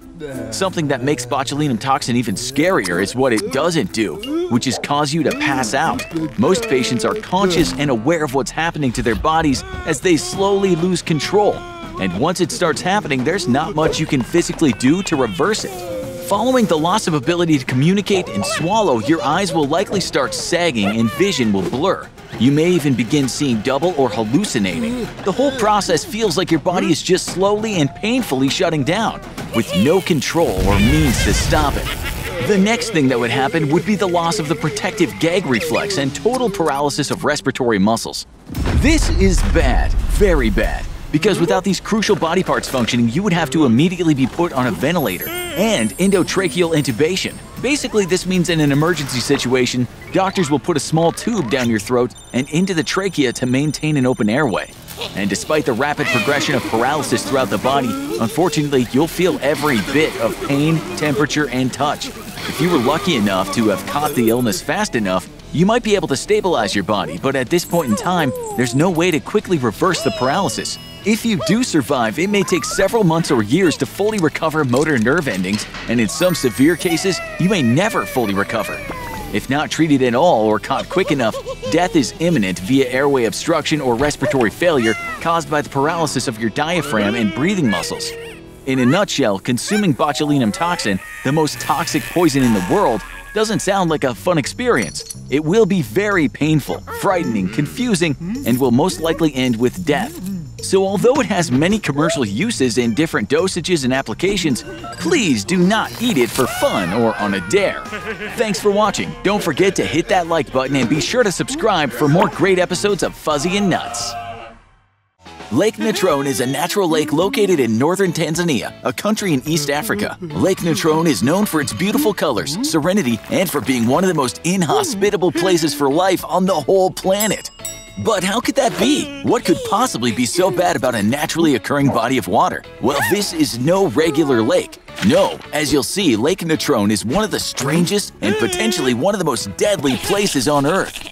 Lake Natron is fed by the Owasso-Niro River, as well as hot springs that are full of minerals. Because water flows into the lake but does not flow out, the lake's water levels vary purely from evaporation. And when the water evaporates, it leaves behind large amounts of minerals, like natron, which was one of the main elements used by the ancient Egyptians during the mummification process. Lake Natron is a strange place that has just the right geological conditions to make it filled with chemicals, salts, and minerals, all of which come together to make it very toxic and hard for humans to even live near. There are, though, a few animals that can survive and even thrive in it. 3 kinds to be precise: a small species of fish, algae, as well as a group of flamingos that love to feed off the algae. So if an animal can survive living in Lake Natron, why can't you hop in for a little swim? Well, there's more than one reason why this isn't your ideal swimming hole. First, the lake's temperature can reach as high as 140 degrees Fahrenheit. That's hot enough to do some serious damage. Just 6 seconds of exposure to water of that temperature can leave you with third-degree burns. But let's say you could somehow handle the heat. You've taken some pretty hot showers in your day, and you're ready to withstand any temperature of water that isn't boiling. Now what? Well, because of the deposits of various minerals and constant evaporation, there are large concentrated buildups of salt in the shallow waters that are almost like glass and can cut you up if you're not careful. And we know we said you could handle the heat, but once again, this water is really, really hot. And the lake's dangers don't stop there. The pH of the lake has been shown to reach levels higher than 12. That's like swimming in pure ammonia. If you exposed yourself to those dangerous levels, your eyes, mouth, and any open wounds on the body would start burning immediately. And this pain would get worse, much worse, with more exposure over time. If you didn't learn your lesson and hop right out of the lake, your body would continue to be burned away, eventually leading to death or drowning. Once your body is submerged in the water, the minerals present in the lake would start going to work. And though it doesn't happen immediately, over time your body would become calcified and preserved. Muscles, organs, and sometimes even hair could become hard as rock. In the future, during a dry season when the water levels dip much lower than usual, if someone discovered your now visible remains, you'd resemble an ancient statue, frozen forever in the exact pose you died in. Many unfortunate animals have been found that ended up in this exact situation. They either died naturally and fell into the lake, or were unable to escape and now look like realistic statues. To date, though, no humans have been found who met the fate of becoming a living statue. Although Lake Natron may seem intriguing, mysterious, and clear as a mirror, we don't recommend jumping into it. Because except for a very few animals adapted to it, everything that goes in usually doesn't come out alive. Want more episodes of Fuzzy and Nutz? Hit that subscribe button and be sure to turn on notifications. Then go into the comments and tell us what you want to see Fuzzy and Nutz try out next. There's lots of stories of people surviving falls from incredible heights, including one of a woman surviving a fall from a whopping 33,000 feet after being sucked out of a plane. On January 26, 1972, flight attendant Vesna Vulovic fell an astonishing 33,300 feet from her airplane in the mountains of Czechoslovakia. Suffering from brain hemorrhage, several crushed vertebrae, and 2 broken legs, she was not expected to survive, but awoke from a coma 2 days later. But while events like that may be freak occurrences, what would actually happen if, say, you belly flopped from 100 feet high directly onto water? Well, first, water is soft and thus safer than the ground, right? Well, not quite. See, when you fall, your body begins accelerating, and the potential energy stored in your body is turned into kinetic energy. The longer a fall lasts, the more kinetic energy you generate, until hitting a peak maximum based off your mass and total acceleration. In short, the longer you fall and the bigger you are, the more kinetic energy you generate. But when you finally hit a surface and come to a stop, all that kinetic energy is then transferred to the impact site. Now when you hit a liquid, all of these same physics are in play. But as a dynamic medium, water can actually move and be displaced, which is why you can generally survive falls from a greater elevation. But with enough speed, mass, and kinetic energy, even a liquid like water can behave very, very unexpectedly. At a height of 100 feet, the average person will reach a velocity of roughly 80 feet per second, or 54 miles per hour. As your body impacts the water, it transfers all its kinetic energy to the water, forcing water molecules to move away. But at such high speeds, the water molecules are forced to move too much too quickly and encounter massive resistance from every other water molecule it pushes against. This creates a reactionary force that pushes back against the object, forcing the water to move, in this case, your own body. The greater the surface area, the larger the amount of water that is forced to try to get out of your way in a shorter amount of time, so the greater the force exerted back on you. That means that from a height of 100 feet and an average speed reached of 54 miles per hour, a belly flop carries a strong chance of outright death. Though even if you don't die, you may wish you had. At these speeds, water can exert so much force on your body that it'll shatter bones and rupture organs, causing massive internal hemorrhaging. While trained cliff divers do routinely make jumps from these heights, they have learned how to properly enter the water and increase their rate of deceleration, thus reducing the amount of force returned. So while it may look like great fun, maybe it's best to always leave the cliff diving to the professionals. If you want to make Fuzzy and Nutz happy, click that like button and subscribe to their channel. Working out, playing sports, or just being active in general is something that benefits everyone. There's long and short-term health effects like losing weight, keeping your blood pressure in check, and strengthening your bones. It's good for your mental health too and can elevate your mood and help you sleep. But for a lot of people, the main reason why they work out is for the look. But what's it like when you turn an activity into your entire life? Today we're going to take a look at what it's like to be a professional bodybuilder. The first step to becoming a professional at anything is putting in the time, and becoming a professional bodybuilder is no different. While the average person who regularly works out might go to the gym 3 or 4 times a week and stay around an hour, a bodybuilder is probably spending 2 to 3 hours in the gym every single day. And that doesn't even include the time you need to spend on planning your workout routines or doing research on the most effective exercises. All of these hours quickly add up. Before you know it, what started as a part-time hobby is taking more hours than a full-time job. Now, it might not sound like work, but a big part of the job of being a bodybuilder is eating. Your muscles need calories to grow. Lots and lots of calories. While the average adult male needs to eat between 2,000 and 2,500 calories per day, To maintain their weight, a bodybuilder who is trying to continue gaining weight might need to eat 10,000 calories per day or more. It's almost impossible to consume that much in just 3 meals per day. So most bodybuilders spread their intake across the day, eating 6, 8, or even 10 meals per day. That's a lot of lunch breaks. And while just lots of calories in bulk will help you gain weight, to get a competition-ready physique, you'll need to make sure you're eating the right foods, what many refer to as eating clean, which requires even more time for research and meal prep. And then, of course, there's also all of the vitamins, supplements, and protein powders that many bodybuilders swear by. You can see that this would all quickly add up to hundreds of dollars per month just in food and supplements. But no matter how much time you put in at the gym or how many calories you consume, there's a limit to how quickly you can pack on the muscle mass. The average man can expect to put on half a pound per week, or about 2 pounds per month at best. With most of the bigger bodybuilders weighing between 200 and 300 pounds, it can take years just to put on the weight needed to compete. But what can you get out of being a bodybuilder other than the big muscles? First, there's the prize money. You have to start with a local competition for amateurs, but if you perform well there, you can qualify for a professional competition. The biggest of the year is the Mr. Olympia contest, which pays out a whopping $400,000 to the winner. And more than just competing, there's also the chance at fame. Mr. Olympia helped launch the career of someone we bet you've heard of, Arnold Schwarzenegger.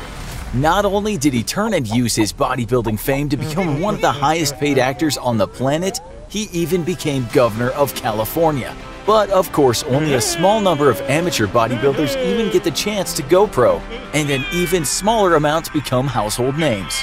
So what do you think? Would you want to become a bodybuilder? Do you think it's a good look? And is the potential for fame and fortune worth all the time and hard work you have to put in? Let us know in the comments. And don't forget to hit that like button and subscribe for more Fuzzy and Nutty. Fuzzy and Nutz have been busy guiding us through history, and their last adventure took us to some of the greatest natural disasters in history. But today, we're going to take a closer look at some of those disasters and how they affected life on Earth as we look at the greatest extinctions in history. Today, oxygen is vital to all life on Earth, and it's impossible to picture the Earth without its signature blue oceans and clear skies full of fresh oxygen. But our young Earth looked much different than it does today. Its oceans were saturated with iron, and what little oxygen there was would bind with that iron to produce rust and turn the entire planet red. In the air, methane from constant volcanic eruptions blanketed the planet and would have made the air poisonous to life today. So what changed exactly?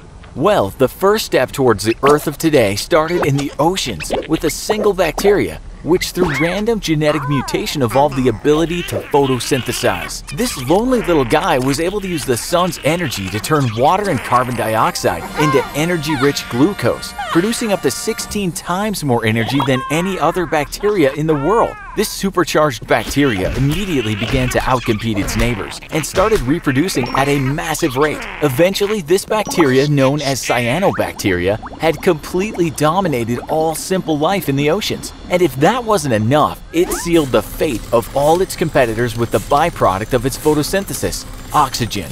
As the cyanobacteria released oxygen, most of it was trapped by the iron in the water. But as the cyanobacteria grew in numbers, they overwhelmed the ocean's ability to absorb all that oxygen, releasing it into the atmosphere. The only problem is that for all other life on Earth, oxygen was poisonous, which led to the extinction of nearly all other primitive life forms.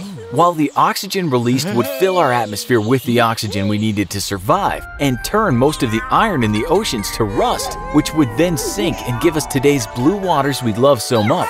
Over 2 billion years ago, this little bacteria that could was responsible for one of the greatest mass extinctions in history.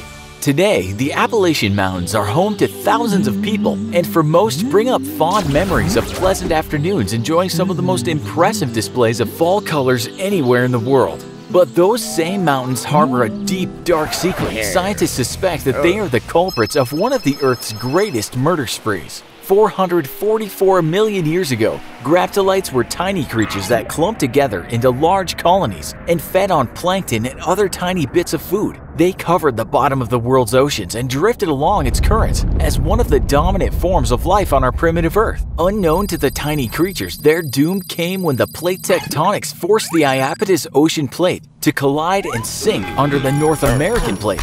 As one plate was forced under the other, the Appalachians began to grow and to be lifted up out of the sea. Full of silicate rock, the newly born Appalachians began to absorb CO2 out of the air, removing the greenhouse gas from the atmosphere and causing an ice age. The subsequent freezing would wipe out 86% of all life on Earth and make graptolites extinct. For the worst mass extinction by far, though, we have to return back to just before the dinosaurs, 251 million years ago, and the eruption of the Siberian Traps. Last time we learned about the explosion of volcanic activity in modern-day Siberia and how it flooded an area the size of the US in lava. But with eruptions lasting an incredible 2 million years, they filled the atmosphere with CO2, which trapped the sun's heat and scorched the Earth. If that wasn't enough, all that carbon fed specific types of bacteria that used it to create energy and spewed out methane, adding yet another layer of insulation to the sweltering planet. As global temperatures surged, the oceans acidified and became a toxic soup, belching out poisonous hydrogen sulfide, known as the Great Dying by scientists. This chain of catastrophes almost completely eliminated life on Earth and set evolution back over 300 million years by wiping the slate clean. Life has had some incredibly close calls, but in the end it all led to us here today. Sometimes though, we could all use a reminder of just how lucky we are to be here at all and learn to get along together. Everyone has their favorite candy and sweets, chocolate, gummies, lollipops. Everyone loves a sweet treat now and again. But can you imagine what it'd be like if you could eat your favorite treats for a week straight? The average American consumes about 22 teaspoons of added sugar per day. Added means anything that's not naturally in foods. But the American Heart Association recommends that you limit your added sugar to only 6 teaspoons for women and 9 teaspoons for men. But why? Sugar tastes so good. Wouldn't a full week of nothing but sugar be fun? Sugar is made of sucrose, a simple carbohydrate that has calories your body needs to burn for energy. Sucrose, once ingested, is broken down by an enzyme in the body into 2 parts, glucose and fructose. The glucose passes through the liver and then is sent directly to the cells in the body and burned for energy. The fructose gets broken down and used for energy, but is also stored in fat cells called adipocytes. Sugar in high enough doses can be toxic to the body. The dose depends on how much you weigh. The average adult in the US weighs about 180 pounds, and about 13.5 grams of sugar per pound is the deadly dose. That's around 5.4 pounds of sugar or 262 pieces of candy. But it would be difficult to consume all that sugar at once, so what about having it spread out over several days? The first 1 to 3 days won't be that bad. You won't notice much difference in your mood. However, you will be hungry because sugar is really just a carbohydrate. It doesn't have any of the fat, protein, vitamins, or minerals that your body needs to function. Sugar not only tastes good, but when you eat it, your body tells you that you want more. When you consume it, the sugar spikes insulin levels and hormones that trigger a reward center in your brain. As the sugar gets broken down, that feeling fades away, and your body just craves more and more. In other words, sugar is addictive, but because it's just a simple carbohydrate, it's not nourishing, so it just makes you hungry. So the first thing you'll notice is that the candy tastes great, but you'll still be ravenous all the time. By the 4th day, you might start to feel a little fatigued, have some trouble concentrating at normally easy tasks, and most of all, you'll be really, really hungry.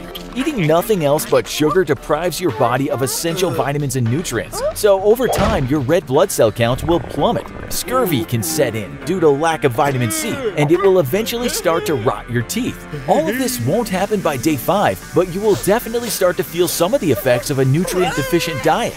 You'll start to have trouble sleeping, you'll feel weak, fatigued, and your concentration will only get worse, not to mention the stomach problems. Since you're not getting any fiber, you'll begin to have some serious bathroom blues. You might even suffer from some very painful stomach aches. By day 7, you'll be downright sluggish, and eating the candy and sugar will only make you more hungry. It will be difficult to walk because your legs will be shaking from lack of strength. You'll be more tired than ever, and your cognitive functioning will be absolutely shot. You could probably survive on sugar for a month or 2 if you had access to clean water as well, but you won't feel good.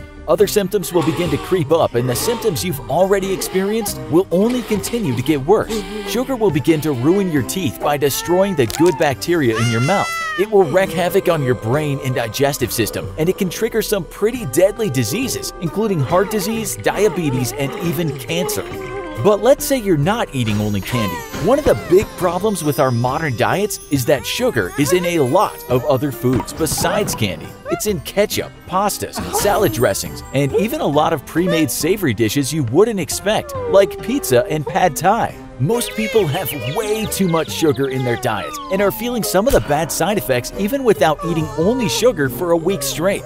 But is there any kind of sugar that's okay for you? Naturally occurring sugars and fruits are better for you because they also come with vitamins, nutrients, and fiber. But in the end, this sugar has the same effect on the body as refined added sugars. So consume everything, even fruit, in moderation. So will you die from eating sugar for a week straight?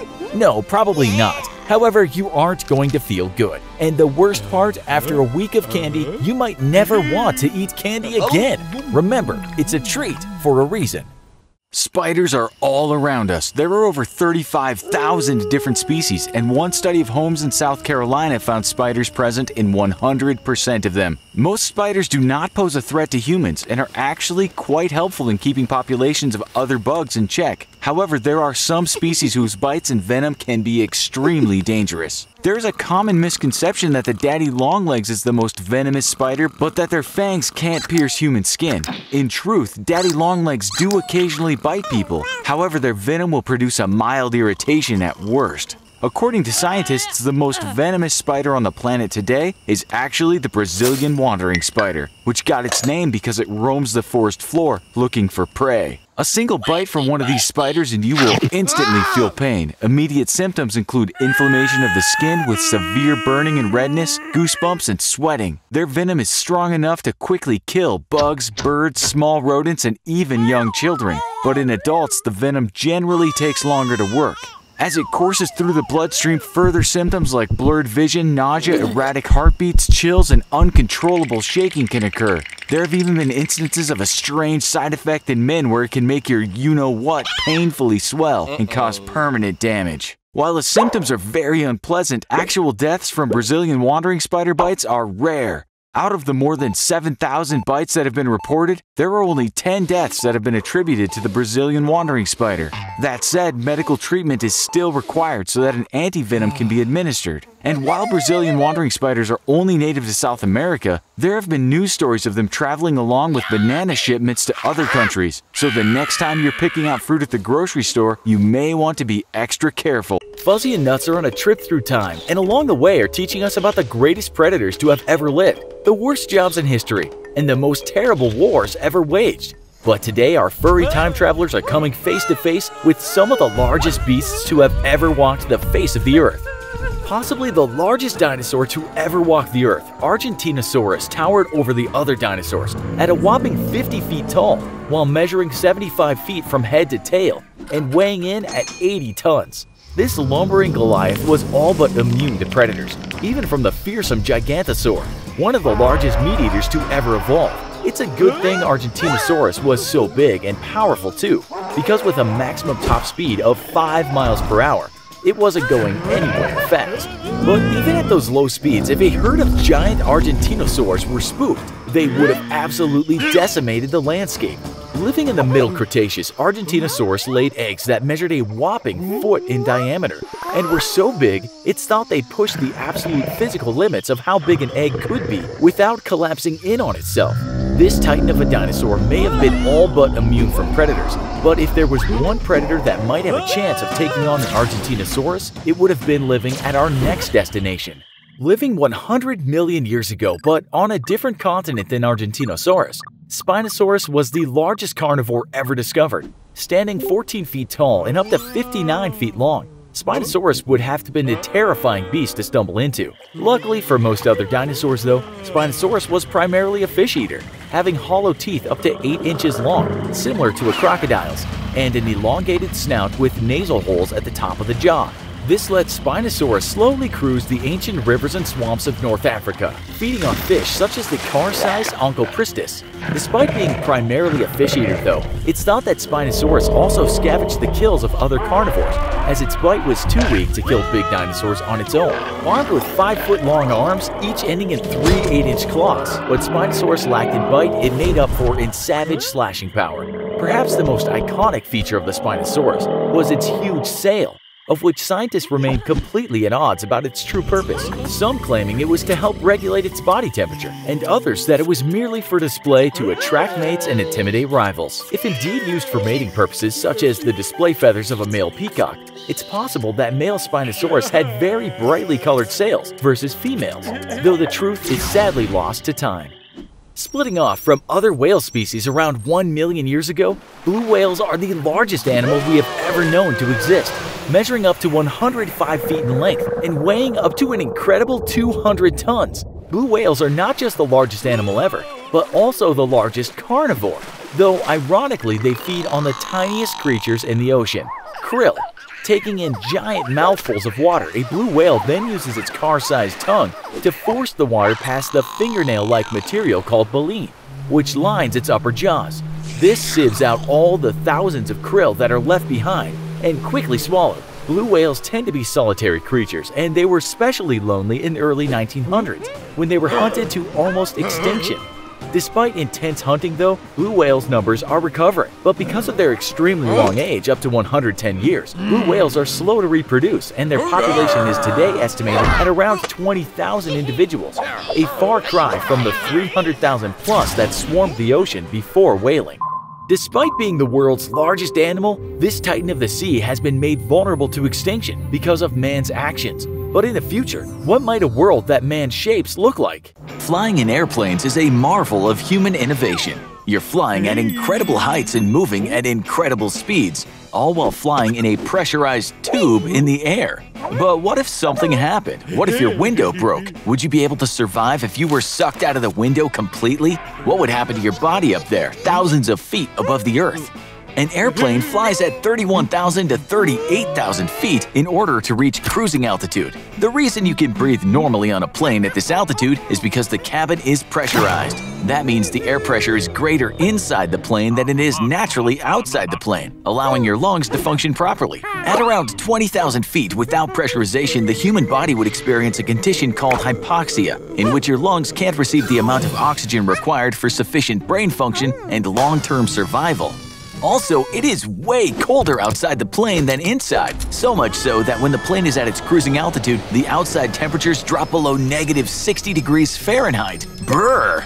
Not only can we not breathe outside due to air pressure, but we would also get major frostbite. Frostbite is when the skin tissue freezes hard like wood, and even muscle and bone can freeze. This can cause severe damage to skin tissue and blood vessels, and even result in amputation.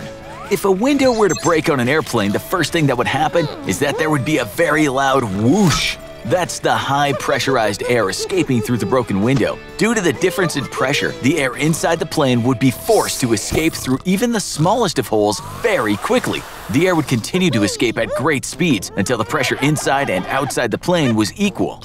And what about those complimentary snacks? Anything under 1 pound inside the cabin would be lifted into the air and swirl around wildly. Items that aren't strapped in could theoretically be pulled through the vacuum of the broken window, and depending on the size of the hole, a person could get sucked out, at least partially.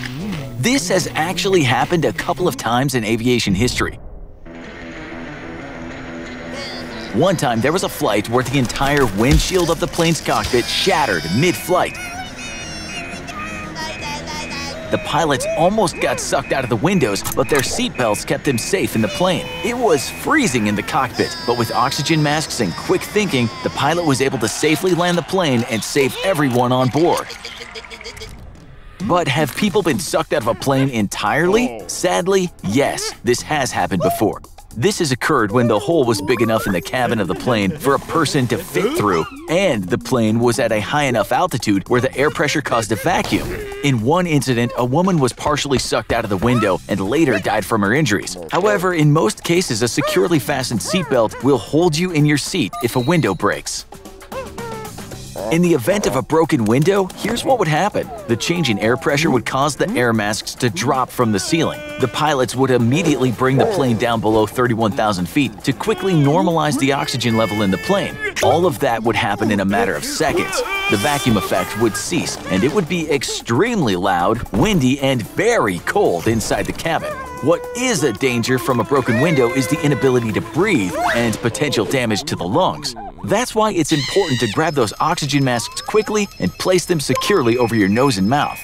Many planes have been able to safely land with broken windows and no one has been hurt. In fact, flying is one of the safest forms of transportation, and it's highly unlikely that a window would break anyway. Windows are layered with 4 panes of glass that are able to withstand various pressures, protecting you and everyone else on board. So sit back, relax, and remember, the most dangerous thing on a plane is just really smelly feet.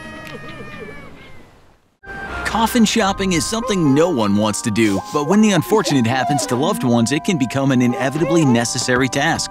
The process can be stressful, sad, exhausting, and emotionally draining. But what if shopping for a coffin took a turn for the worst and not only became emotionally stifling, but literally claustrophobic?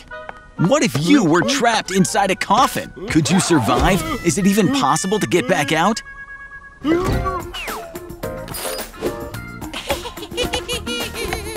First, it's likely that your instinct is to panic, and that's normal. It's a small space, barely large enough to move your limbs, and very dark. But don't get too worked up. When you panic, you use substantially more oxygen than you otherwise would. If you manage to calm yourself down to a relatively normal state, you could probably survive between 2 to 5 hours on the remaining oxygen. It's all dependent on how large you are, the size of the coffin, and how much air you may have already utilized in the initial panic. That may sound like a lot of time, but in reality, it's not. This is a sticky and uncommon situation, so you have to start thinking fast. And remember, don't panic.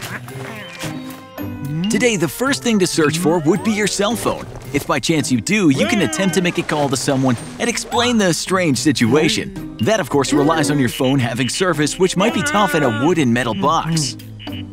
A little light would probably make you feel more comfortable, but keep in mind that lighting matches is a bad idea. When a flame burns, it uses oxygen as fuel, eating up that valuable air at a much faster rate. Instead, use that cell phone as a flashlight if it still has battery life. The next step is to figure out which kind of coffin or casket you're in. If your loved one spent a lot of money on a metal casket, it's gonna be next to impossible to get out. For one, they lock, and 2, you won't be able to open the casket with all the weight of dirt on top of it. Hopefully they went the cheaper and more environmentally friendly route. These coffins can be made of a thinner wood, bamboo, wicker, or even cardboard, and are often buried in shallow holes, somewhere between 2 and 4 feet rather than 6 feet, to help speed up the decomposition process. Less dirt means less weight and less dirt you'll have to climb through. Okay, so if this is the case, you have a slightly better chance of escaping. The next step might sound a little strange, but it's gonna feel more natural in the long run. You want to slip your shirt over your head without taking it off your head, essentially creating a bag over your head with the sleeves dangling down. This will allow you to breathe without dirt filling your lungs. Now, find the weakest structural point in the coffin. It should be the center since there's no support of any kind. In fact, since you're buried in a cheaper coffin, the center may have even started to sag from the weight above it. Get yourself into a position where you can start kicking away at the top of the coffin until it breaks. Once the dirt's falling in, you want to fill the coffin with as much of it as possible.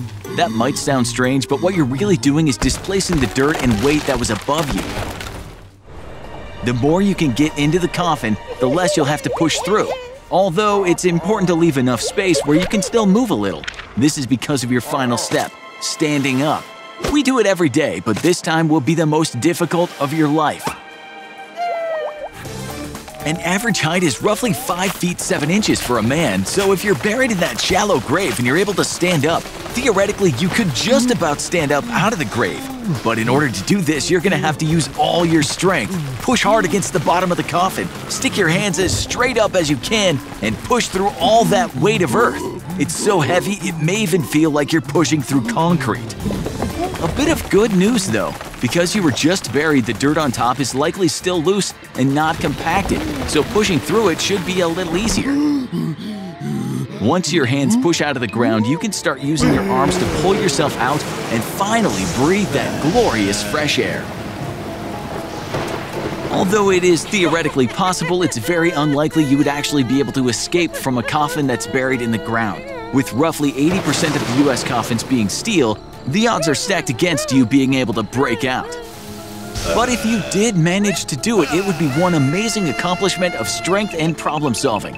Do you have any idea for how to bust out of a metal coffin, besides carrying a blowtorch on you at all times? Let us know in the comments, and don't forget to subscribe for more episodes of Fuzzy and Nutz.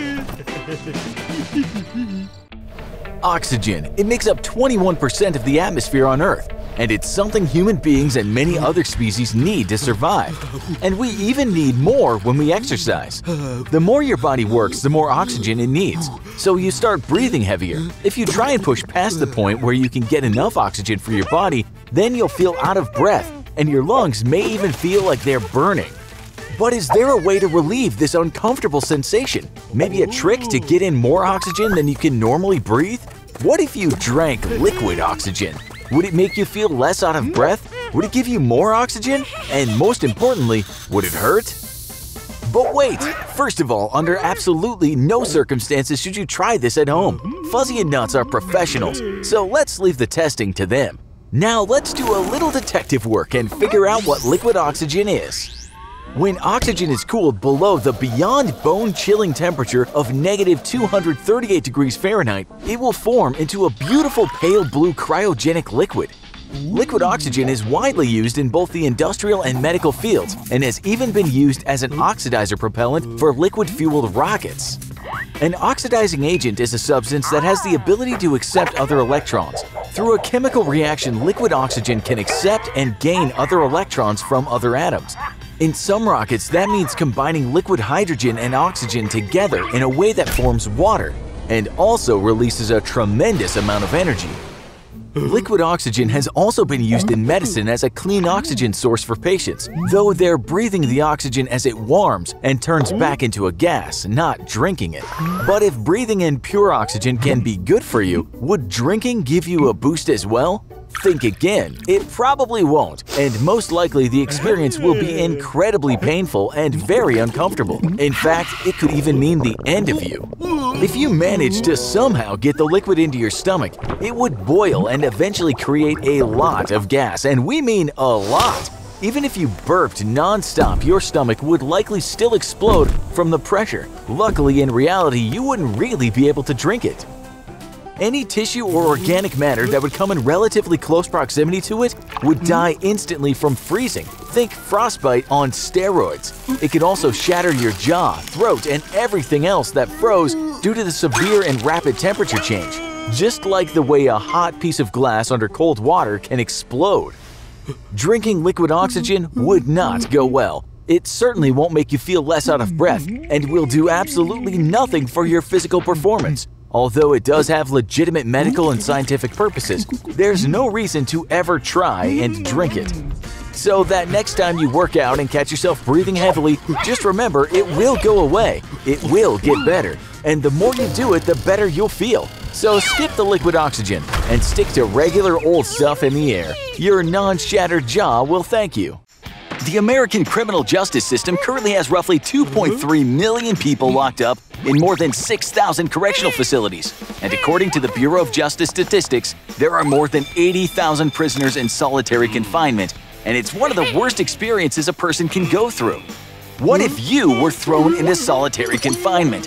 What's it like to live life inside that teeny tiny cell? And what effect would it have on your physical and mental health?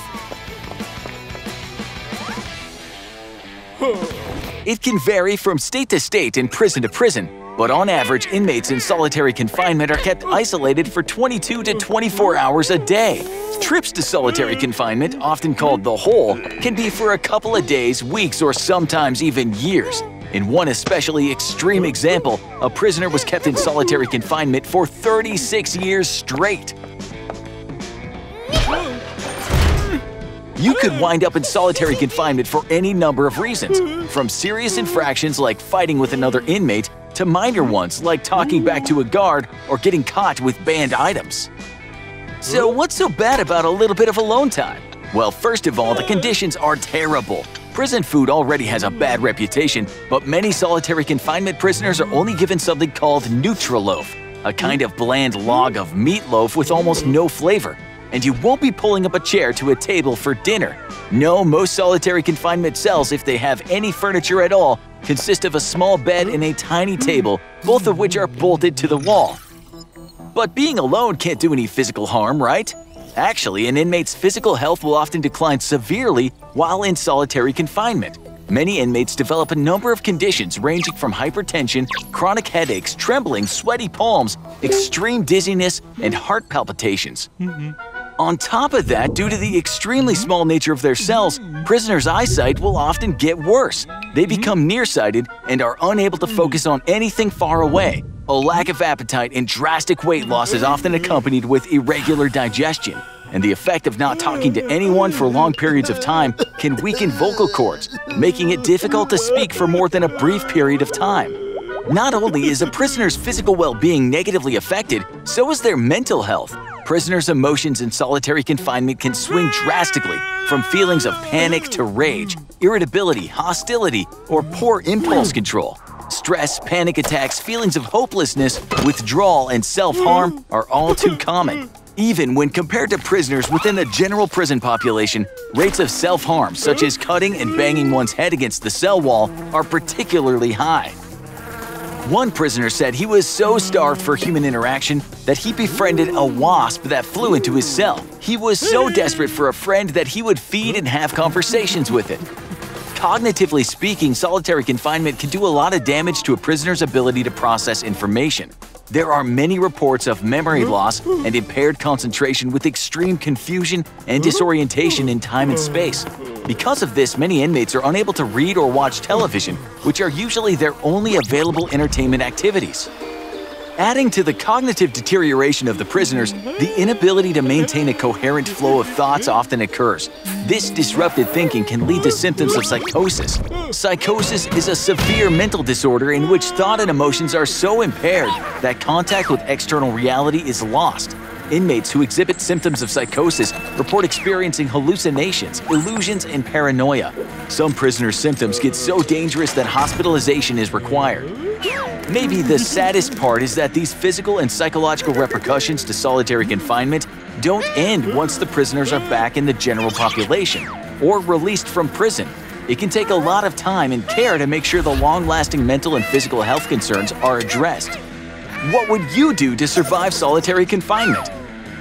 Tell us in the comments, and don't forget to subscribe for more Fuzzy and Nutz. Liquid nitrogen is great for making ice cream and breathing smoke like a dragon. But what if you drank an entire glass of pure liquid nitrogen? Is it dangerous? Could it cause your body harm? First, what is liquid nitrogen? As the name implies, it's the liquid form of nitrogen gas, a colorless, odorless gas that makes up about 78% of our atmosphere. Nitrogen turns into a liquid at negative 320 degrees Fahrenheit, much colder than the 32 degrees Fahrenheit of your glass of ice water. Being so cold, there's lots of interesting things you can do with liquid nitrogen, like add a fun foggy effect to drinks or flash freezing foods. But while this stuff may look fun, liquid nitrogen is extremely dangerous if not handled correctly, especially if it's ingested. First, what happens is that the majority of liquid nitrogen evaporates in your throat and turns into gas. There's a tiny flap in your esophagus called the epiglottis that is there to stop gas from escaping out of your stomach. This traps the cold nitrogen gas, causing it to expand, which can cause burns and internal rupturing. Things only get worse as the liquid nitrogen travels down into the stomach, as happened to a young woman in the United Kingdom. The extreme cold of the liquid nitrogen can burn holes in your stomach and destroy the stomach lining. The damage to hers was so bad that her entire stomach needed to be removed. If not treated immediately, this damage to the stomach and esophagus could even lead to death. So while liquid nitrogen may be useful for cooking and fun for party tricks, please do not drink it, because it won't be fun for very long. Nuclear power plants are one of the biggest producers of energy in the world, currently providing about 11% of the world's total electricity production. Nuclear reactors work by using the energy released from the splitting of atoms to produce steam, which in turn powers a turbine that generates electricity. Nuclear power is statistically very safe. But what might happen to you if there's an accident? It's impossible for a nuclear reactor to blow up like a bomb. But what if you were exposed to the highly radioactive spent fuel rods? Radiation is dangerous because it causes damage directly to the cells that make up your body, breaking chemical bonds and mutating your DNA.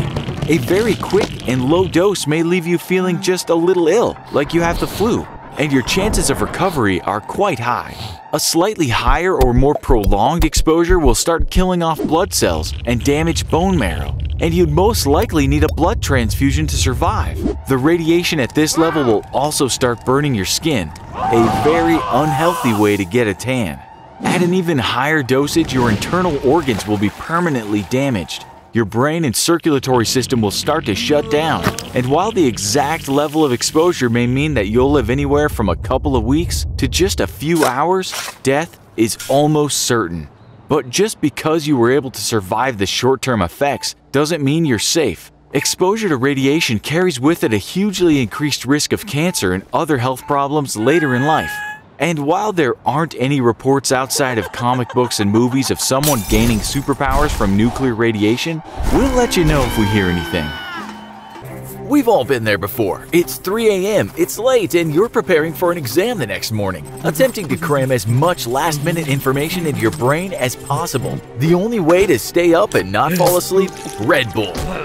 But as every minute passes and every fresh can of that delicious energy drink is cracked open, is it too much? Can it be too much? Can you overdose on caffeine? Caffeine is a natural stimulant that affects the brain and the central nervous system. It helps prevent onset tiredness and keeps us generally more alert. Caffeine's primary function is on the brain. Once it hits your gut, it enters your body and bloodstream relatively quickly. Adenosine is a neurotransmitter in the brain that makes us feel tired and relaxes us. But once caffeine reaches the brain, it will connect the adenosine without activating it. So basically, we don't get tired when we should. We feel more awake, stimulated, and focused at a time when we might otherwise feel tired. Because caffeine enters the body and the bloodstream through the gut, it usually kicks in pretty fast. The amount of caffeine found in 1 cup of coffee generally takes 20 minutes or less to take effect. A can of Red Bull can actually begin making us feel more alert in as little as 15 minutes. So when is too much? It's generally accepted that up to 400 milligrams of caffeine is healthy and safe. That's roughly 4 cups of coffee. To put things in perspective, a single 8-ounce serving of chocolate milk contains 2.7 milligrams of caffeine. Decaf coffee contains 3 to 12 milligrams. Soft drinks contain 20 to 40 milligrams. Brewed tea has 40 to 120 milligrams. Energy drinks like Red Bull have 50 to 160 milligrams, while coffee and espresso can have between 120 to 720 milligrams of caffeine. Doctors say if you intake over the accepted 400 milligrams of caffeine, you can expect to start having some serious side effects. Those might include migraines and headaches, nervousness, increased heart rate, upset stomach, muscle tremors, and insomnia. Okay, so those are the general symptoms that might begin to take effect. But what really happens as you progressively drink more? Starting with 1 Red Bull, which represents roughly 1 cup of coffee, most consumers say they feel more awake, aware, and very functional. You may feel ready to take on a list of chores or do extra work, maybe even stay up studying for a few more hours. Now let's say things have escalated. It's getting later and you reach 20 Red Bulls. That's nearly 1,600 milligrams of caffeine. In Europe, a young woman used to drink nearly 20 cans of Red Bull each day. The repercussions were severe. Her liver was nearly destroyed, and she gained an enormous amount of weight, jumping from a size 14 to a size 22. Not to mention her bank account was also hurting. Even when you buy Red Bull in bulk, 20 cans a day for an entire year is roughly $8,680 US. That's a lot of money. Let's just say for fun that things get really bad and you consume 100 Red Bulls. That's nearly 8,000 milligrams of caffeine. This is serious health problem territory. Effects now escalate to seizures, strokes, and even hallucinations. In 2012, a user posted a review of 5-hour energy drinks claiming he had consumed 22 5-hour energy bottles all poured into a big gulp cup and consumed them in a very fast time frame. He said he hadn't been able to sleep in over 72 hours, no longer could feel his own pulse, and was suffering from hallucinations.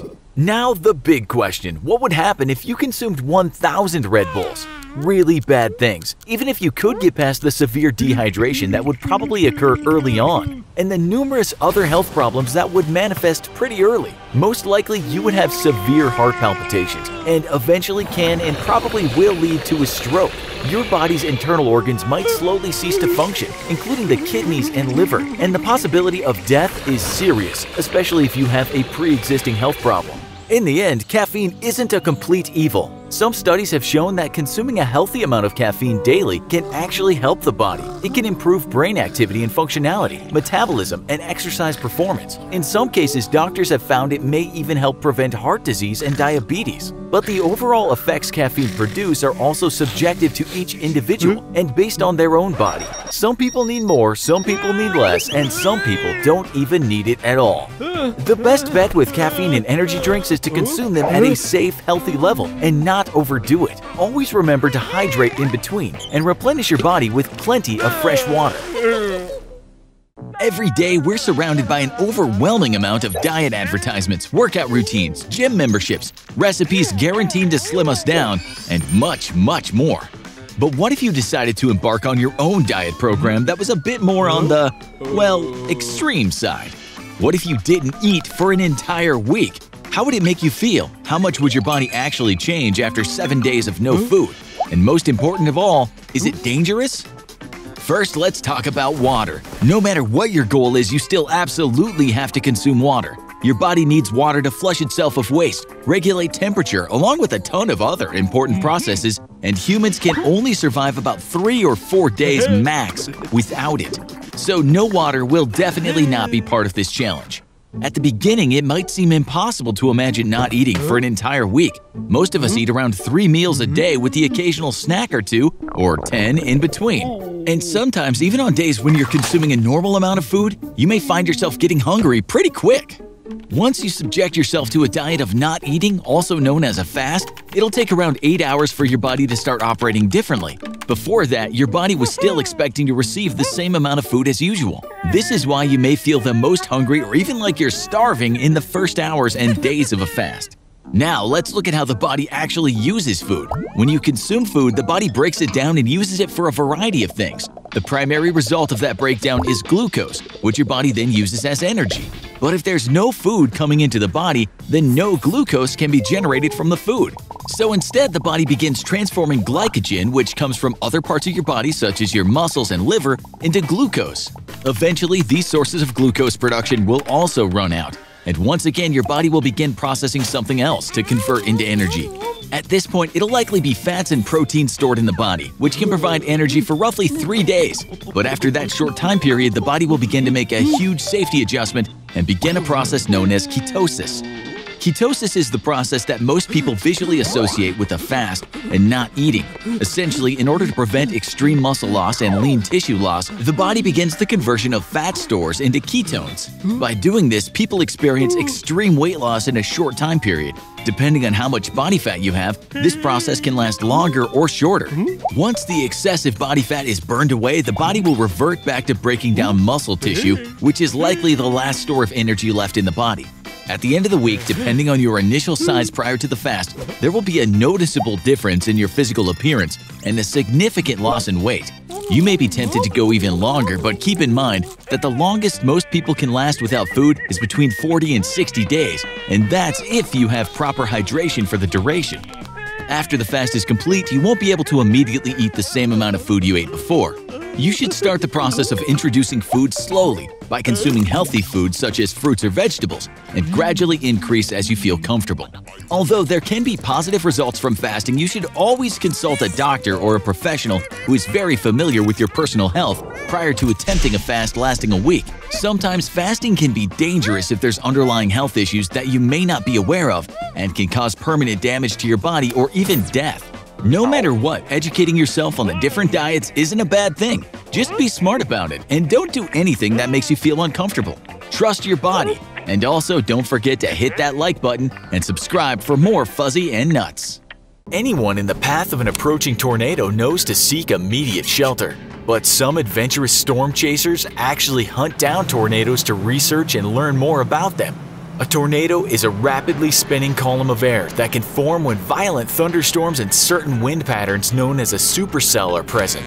These funnels extend from storm clouds all the way to the ground and are one of the most destructive natural disasters. Deadly twisters occur across the globe, but they're observed most frequently in a region of the US known as Tornado Alley, where hundreds of tornadoes touch down each year. Tornadoes are often preceded by a dark greenish sky and can sound like a roaring freight train as they approach. Torrential downpours, lightning, and even icy hail the size of a baseball frequently accompany these catastrophic events. Wind conditions approaching 100 miles per hour are not uncommon, with some tornadoes raging at speeds up to 300 miles per hour or almost 500 kilometers per hour, easily capable of demolishing homes, uprooting trees, and tossing vehicles through the air. Some survivors caught outdoors when a tornado hit described the terrifying experience as being sucked into a vacuum cleaner and then trapped in a cold, dark cloud of spinning debris with sudden bursts of lightning. The drop in pressure and powerful winds inside the vortex can feel like a punch to the stomach, sucking the air out of your lungs and making it difficult to breathe. But airborne debris is far more likely to cause injury. A tornado can turn an ordinary 2x4 piece of wood into a fierce javelin or a missile-like projectile that can easily impale you. Powerful funnels can travel miles in an unpredictable track for well over an hour before disappearing, leaving behind a trail of absolute devastation. So if you're ever in the path of an approaching tornado, find shelter immediately, ideally in a basement or underground cellar. But remember, just because the tornado is past doesn't mean the danger is over.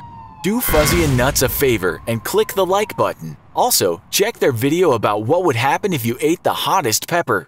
Whether physical or emotional, there are varying levels of pain a human can experience. Some painful experiences that pop into our heads first can include physical torture, getting tattoos, or even stepping on a pesky Lego brick.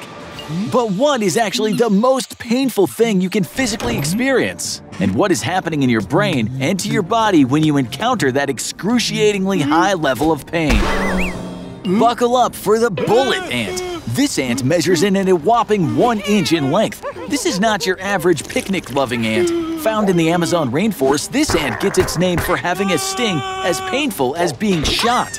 Not only is the sting unbearably painful, but the venom can cause muscle paralysis, disorientation, and hallucinations for hours afterwards. The Satarimawe tribe uses these ants in a ritual by sticking young boys' hands in gloves filled with bullet ants for 5 minutes or longer, all to test their mental and physical strength. But what if you're not making a trip to the Amazon anytime soon? Well, don't worry, there are still many more painful things you can experience wherever you are. Baking a deliciously cheesy pizza is great, but have you ever burned yourself taking that scorching hot pizza out of the oven? Depending on how hot your oven is, you likely only received a first-degree burn, which affects only the outer layer of the skin. Second-degree burns affect both the outer and underlying layer of skin, and a third-degree burn affects the deep layers of skin. What's strange is how your brain processes these different types of burns. You would think a third-degree burn would hurt the most, but this is not always true. When you receive a third-degree burn, the skin and nerve endings become damaged. Therefore, the nerves at the site of the burn aren't sending signals to your brain telling you how badly you've been burnt. So even if you receive a first or second-degree burn, your body could process that pain at a much higher level than a third-degree burn, which is actually doing more damage. Also high on the pain scale are broken bones, and although a broken finger or a broken toe can be more annoying than painful, one bone you don't want to break is your femur. It's the longest, largest, and strongest bone in your body. So when it gets snapped in two, you can experience exceptional amounts of pain that can continue to hurt for months it takes to heal. Imagine your thigh as a bow and arrow. When your femur is snapped in two, the natural constriction of the thigh muscle inadvertently pulls the entire thigh backward at the break, like a bow and arrow pulled too tightly, causing it to snap and fold on top of itself. Femur bone breaks can also be life-threatening, as the femoral artery, one of your body's major arteries, runs alongside it. Talk about a tough break. So what tops the pain charts? What can be more painful than a third-degree burn or a femur snapped in two? Kidney stones. That's right, these tiny, torturous stones are hard deposits made up of minerals and salts that form inside your kidneys and can affect any part of your urinary tract. After developing in your kidneys, the hard deposits travel to your bladder and are eventually expelled through your urethra. Depending on their size, any stage of the stone's journeys can be extremely painful. Think of your urinary tract as a plumbing system. Kidney stones block up the flow of urine, and backed up urine can put pressure on the kidney, resulting in extreme pain. Not only that, but the size of the kidney stones can vary greatly, from the size of a grain of sand to as big as a pea. In some terrible cases, kidney stones have been as large as a ping pong ball. So how long do you have to endure this excruciating pain? Anywhere from a few days to multiple weeks. And we've got bad news for soda lovers. Drinking sugary beverages has been linked to an increased chance of developing these super painful stones. So maybe switch to water to make sure you're not inadvertently setting yourself up for a pain worse than anything a dungeon torturer could come up with. What's the worst pain you've ever experienced? Do you think it was worse than any of these? Tell us about it in the comments, and don't forget to subscribe for more episodes of Fuzzy and Nutz. Fuzzy and Nutz have been hard at work bringing you their first official season, jam-packed with brand new episodes. So we thought it was only fair to send them on a well-deserved vacation. Many exotic tropical locales offer tourists a unique opportunity, the chance to swim with and feed small baby sharks. While everyone knows just how deadly their grown-up cousins are, just how dangerous are baby sharks, and what would happen if you were attacked by 100 of them at once? It's time to cut this vacation short and find out. Shark eggs can take anywhere from a few months to a year to develop, but some, like the rare frilled shark, can take as much as 3.5 years to fully develop. Once out of their eggs though, every single shark comes out a top predator. Because mother sharks don't stick around to care for their young. That means a baby shark needs to be ready to fend for itself the moment it's born. And it comes ready, with all the powerful senses of its grown-up counterparts. While having poor eyesight, sharks have an incredible sense of smell, and some can even detect the electric energy generated by a swimming fish's heart and muscles, which lets it pinpoint prey even in deep dark water, or inside caves, favorite hunting grounds of baby sharks. Along with their fully developed senses though, baby sharks come with a full set of teeth, as many as 50 in all, and ready to deliver tiny little death bites to prey, ranging from small fish to shrimp, and squids or octopus. So just how dangerous are baby sharks? And what if you were attacked by 100 of them at once? Well, the first point to consider is the teeth, pun fully intended. Most adult shark teeth are triangular and serrated, made for sawing chunks of meat off a dead fish or even a whale. Baby shark teeth, on the other hand, are often conical though, with sharp tips designed to puncture deep into flesh and hold squirming prey in place. Sizes vary by species, everything from just a few millimeters to as much as 1/4 of an inch for a juvenile great white shark, which is well short of the 3+ inch teeth of an adult. But when you consider that it has as many as 50 of these sharp little teeth, that's a lot of ouch in one mouth. The threat with being attacked by 100 baby sharks isn't necessarily going to be them causing massive damage to your body. They're babies and too tiny to have much strength or biting power yet. The real danger though comes from those 50 tiny teeth digging into your flesh over and over again, especially if they happen to bite you in certain parts of your body. Areas such as the skull and ribs are protected by hard bone, which their tiny teeth won't do much against. And other areas such as the buttocks, outer thighs, and even the stomach can have layers of fatty tissue that protect internal organs and major blood vessels. However, there are several places where these major blood vessels run close to the surface of the skin, such as the inner wrist, the ankle, side of the neck, and inner thigh. These places all have major vessels that are well within the biting range of a tiny shark tooth, and puncturing one of these vessels, especially the femoral artery which runs along the inside of your thigh, would lead you to very quickly bleeding out.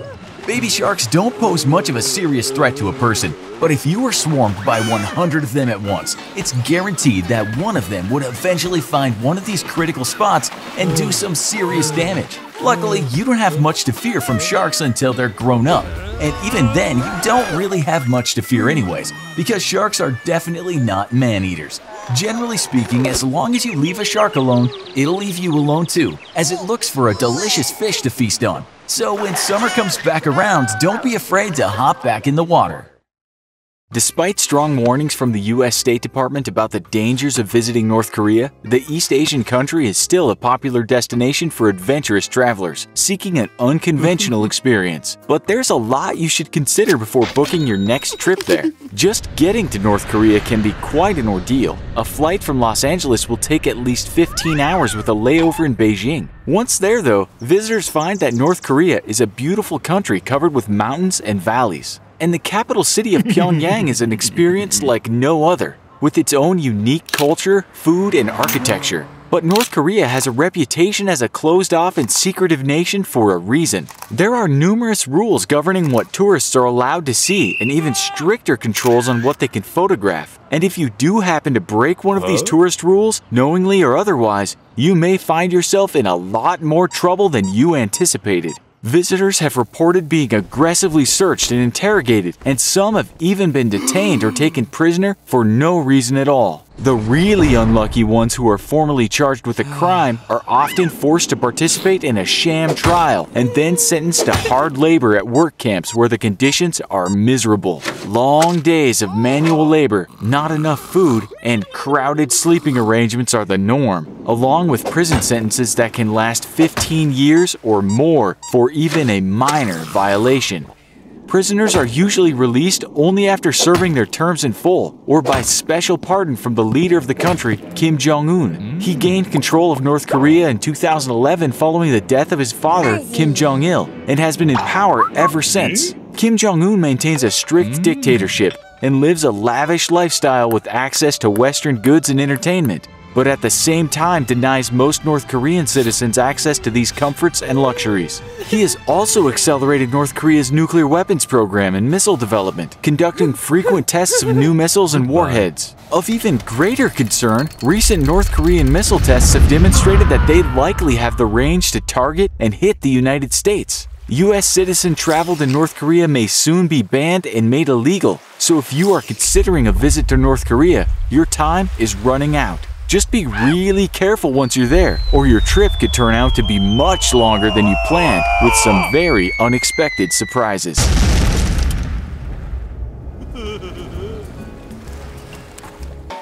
Digging holes has been part of our life for, well, as long as we've been on this planet. Big holes, little holes, holes that go down for miles into the earth. Humans seem to instinctively want to dig just as much as your dog does in the yard. There are a wide variety of reasons why we dig holes, whether for construction, for mining, or for treasure hunters to look for lost pirate booty. When it was the prehistoric era, we might have dug holes like animals, for shelter, finding food, hiding food, or just for boredom. But how far can you actually dig by hand? Well, it depends on a variety of factors. One of the simplest factors is your height. You're limited by your height because you have to be able to remove the dirt and place it on the outside of the hole. After a certain point, you'll have gotten too deep and can no longer get the dirt out of the hole you dug. This is all subjective though. Obviously, one can dig a hole deeper than their height if they have external help from either someone else or a machine. Sometimes building a pulley system to haul the dirt out can also help. Congratulations, you've just discovered how to build a simple mine. Of course, even with the help of a contraption like that, when digging a hole by hand at a certain depth, if the hole isn't reinforced and supported by an infrastructure, it can become dangerous and beyond what digging by hand is capable of. Obviously, the simplest form of digging tool is a simple shovel. In prehistoric times, a crude shovel made out of animal bones would do the trick for small jobs. Eventually, metal shovels would come on the scene, but they still only get you so far down. After the Industrial Revolution, steam and electricity took over. Eventually, large excavating machines became the standard for moving earth and digging large holes. Then there's the question of what happens if you dig too deep. Is it even possible to dig too deep? Well, it just gets more complicated. First of all, in most places, if you own the land and operate under the proper permits, you can pretty much dig as deep as you want to. But there's a good chance that after a certain point, you'll hit water. Congratulations again, you just accidentally dug a well. For most people, this means the end of their hole. But if you want to keep digging deeper despite the water, you have to acquire a pump. But the water has to be removed from the hole faster than it's filling it. So it better be a strong pump. But if you can get the water out, you're free to keep digging. The deepest hole in the world is in Russia and is over 40,000 feet deep. But even that hole is only a fraction of the way through the Earth's crust, and the temperature was already hundreds of degrees. But let's say the heat and the pressure weren't an issue. Even then, can you dig a hole to China? No, you can't. Antipodes are locations on Earth that are directly opposite each other. If the hole was dug in the United States, China is actually also in the northern hemisphere. It's impossible to reach it. If you were physically able to dig a hole to the other side, somehow surpassing the incredibly hot molten core of the Earth, you would most likely end up in the ocean, unless you're very lucky and hit one of the few small islands in the Indian Ocean known as the French Southern and Antarctic lands that are on the direct opposite side of the Earth from the United States. If you did get lucky and managed to hit those two very small and relatively uninhabited French islands, and once again were able to survive the Earth's super hot molten core, it would probably take you around 42 minutes to fall all the way through the hole and onto the other side. 42 minutes sounds like a long time to fall, but if you happen to have an important meeting on one of the islands and need to get to the other side of the planet in a hurry, this would be much faster than any other means of transportation, but also pretty much impossible. Studies have shown that many of us have an instinctive habit to dig for no real reason, but sometimes we do it for survival, curiosity, or even just fun. Remember, digging can be dangerous, especially the deeper you go. So always talk to an adult or local official first and dig with multiple people for safety. If you do decide to dig, let us know what you find. Going for a boat ride can be one of the most fun activities on a hot, sunny day. From cargo ships to fishing boats to cruise ships and beyond, there are so many different forms of maritime travel. But like with any type of travel, there are certain risks we face, like unexpected weather patterns, human error, or hidden icebergs. We're looking at you, Titanic. Any number of reasons can overturn a ship, causing it to sink. So what would happen if you ended up trapped inside a sunken ship? Are you doomed? Is there any way you could survive long enough for someone to rescue you? Your survival odds depend on a few different factors, one of them being the creation of air pockets within the ship. Air pockets can form when water slowly fills a room as a ship sinks, but does not fill the room completely, thus pushing all the air upward to the top of a concave chamber, leaving an air pocket as the only source for oxygen. So if you found yourself in an air pocket, you're set, right? Not to burst your bubble, but not exactly. You also need to make sure that the air pocket stays oxygenated. When you breathe in oxygen, you expel carbon dioxide or CO2. CO2 accounts for about 400 parts per million or 0.04% of the Earth's atmosphere. At about 1,000 parts per million, you can expect to feel drowsiness in a standard indoor space. When the air becomes highly saturated with CO2 at about 2,000 plus parts per million, meaning the quality and duration of the breathable air decreases, you can experience headaches, sleepiness, confusion, or increased heart rate. When levels reach over 40,000 parts per million, permanent brain damage, coma, or death can occur. One upside of being trapped in the water is that CO2 is soluble, meaning the ocean can actually dissolve the CO2 molecules. The colder the water, the more CO2 can be dissolved, which is another upside, due to the cooler water temperatures you're trapped in. More on that in a few. By splashing the water's surface area is heightened, thus absorbing the CO2 molecules in the air pocket and lessening the amount of CO2 in the air. Maintaining an air pocket is a great start to survival, but there are still other factors that can limit your chances. Although the surface of the ocean can feel perfect for a dip in the summer, the temperature of the water below the surface drops drastically. The sunlight zone of the ocean, which spans from the surface of the water down to 200 meters, can range on average from 97 degrees to 28 degrees Fahrenheit, depending on the location. Temperatures in the ocean's layers below the sunlight zone drop severely due to a lack of sunlight and currents warming the water. Not only would these cold waters be a shock to your body, but the lasting cold temperatures would send your body into a hypothermic state, meaning your body loses heat faster than it can produce it. Cold water dangerously accelerates hypothermia, since body heat can be lost 25 times faster in cold water than in cold air. Lifting as much of your body out of the water as possible will help with surviving hypothermia. That way, your body has a chance to warm up. Food and fresh water will also make a play in your survival odds. The human body can go 3 weeks without food, but can only last a couple of days without fresh water. Although you are surrounded by salt water, you cannot drink it. Your kidneys produce urine, filtering out much of your daily salt intake. However, drinking salt water will create too much salt in your body that your kidneys cannot filter, actually expediting dehydration. Surviving being trapped in a sunken ship seems futile, but it is definitely possible. In 2013, Harrison Okene was trapped in a sunken ship for nearly 3 days. Even after he was rescued, his road back to normalcy was not over. Okene had to spend another 60 hours in the decompression chamber to rid his body of excess nitrogen. And then, even after surviving being trapped, he had to work hard to slowly regain his health and get his body functioning properly again. So whether you're going out for some exciting deep-sea fishing or taking a pleasure cruise, remember an accident can happen at any time. Be prepared and ready to jump to action, and maybe have an extra oxygen tank or 2 handy. Thanks for watching, and if you really want to make Fuzzy happy, hit that like button and then subscribe for more great episodes of Fuzzy and Nutz. Summer is here, and that can only mean sunshine, blooming flowers, and bee stings. But what exactly happens when you get stung by a bee? And what would happen if you were stung by 1,000 of them? First though, let's learn a little bit about the history of the bee. The first bees were descendants of a carnivorous wasp-like insect and appeared over 125 million years ago, evolving into pollen-eating and honey-producing herbivores. And though they were here well before us, cave paintings dated to over 10,000 years ago in Spain and France showed that man and bees have a long history together thanks to that honey. Apiculture, or beekeeping, first began around 7000 BC in the Middle East, with honey finding use as food, medicine, and even preservative. The practice soon spread around the world from Egypt to Greece and Africa. And though famous for their stingers, most bees only sting in defense of the hive and give up an attack pretty quickly. Most bees, that is, with the exception of the legendary Africanized honeybee. Also known as killer bees, they will pursue a threat for distances up to 3 miles. And if you think water can save you, think again. Killer bee swarms have been known to patiently hover and wait over water until their victim comes up to breathe so they can continue attacking. But what actually happens when you get stung by a bee? For that, we'll need to take a much closer look. A bee's stinger evolved from its egg-laying organ, the ovipositor, so only female bees can sting. Once a stinger penetrates flesh, barbs along its shaft help it dig deeper into the victim, even after the bee has tore free the stinger. The stinger immediately begins to pump venom into the blood.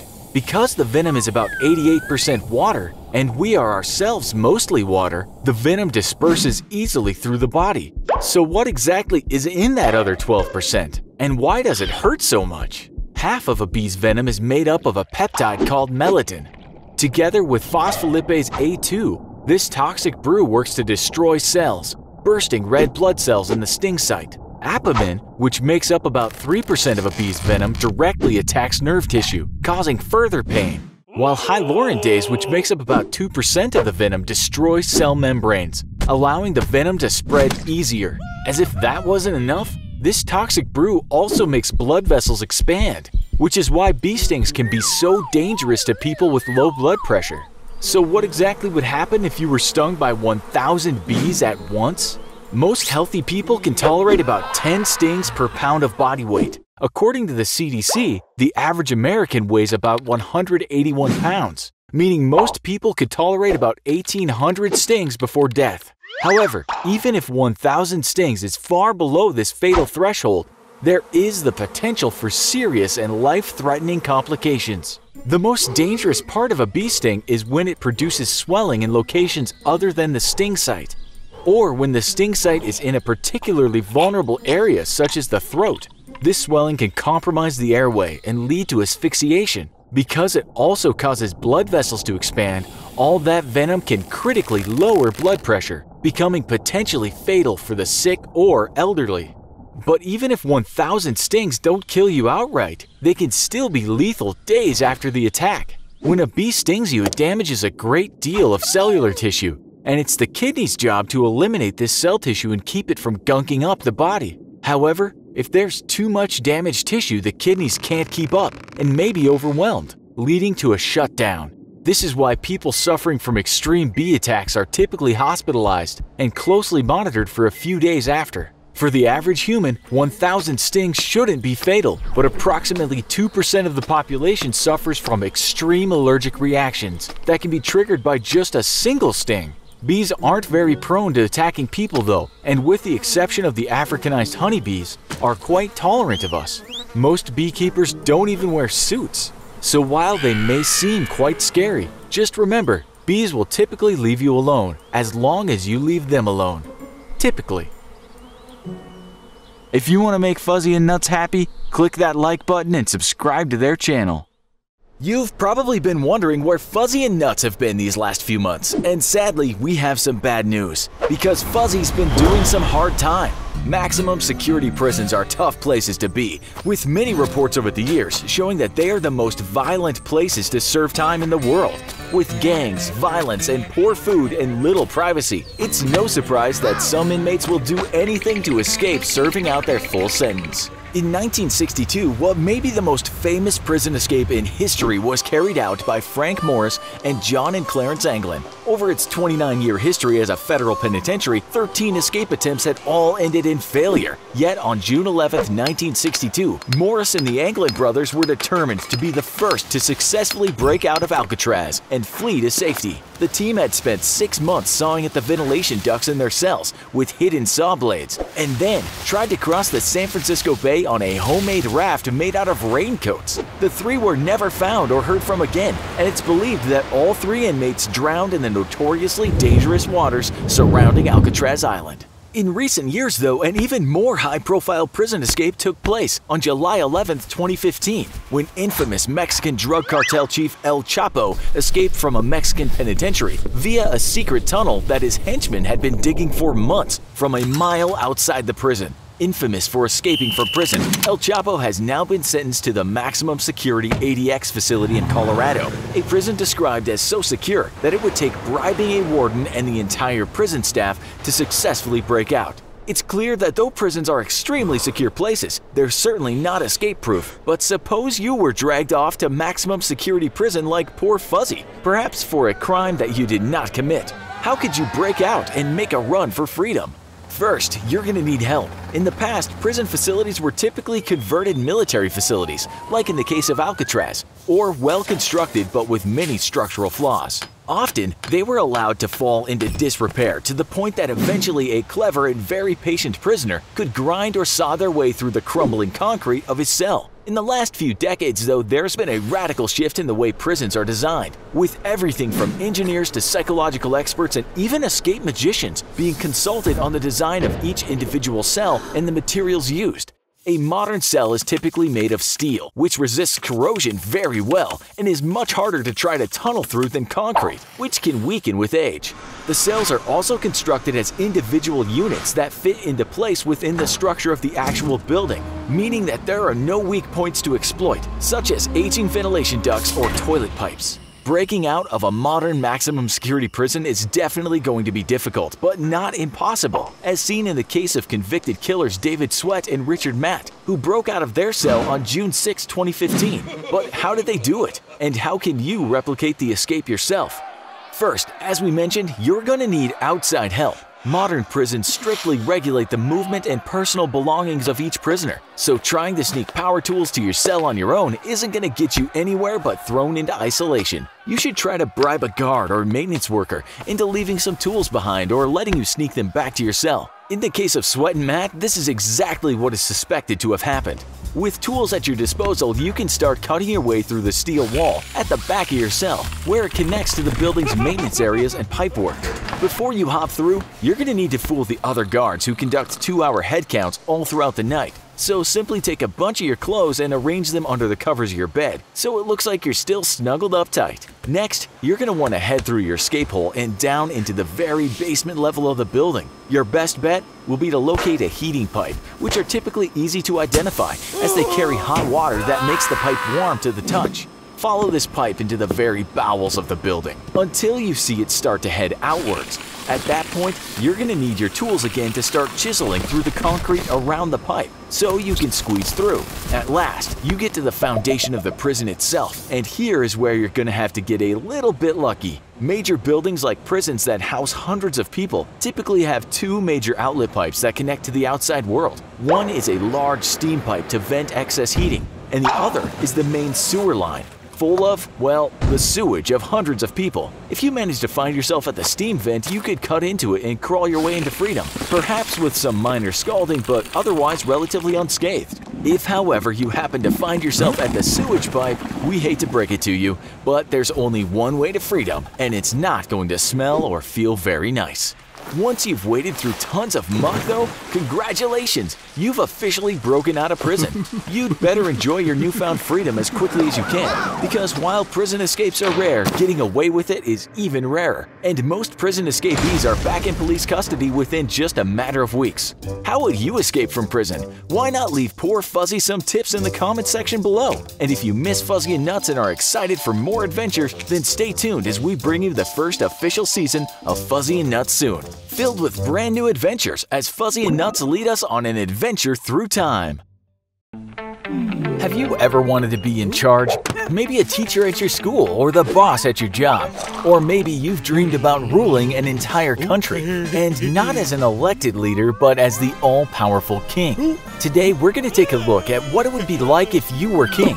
To start, we're not going to talk about modern royalty, who are mostly figureheads and often legally have little to no actual power over the people. Instead, we're going back in time to around 1500 to a kingdom like England. You've just inherited the crown from your late father and take on a name worthy of a monarch. You ascend to the throne as King Fuzzy VIII. Okay, so you're the king now. So what? What kind of power do you actually have?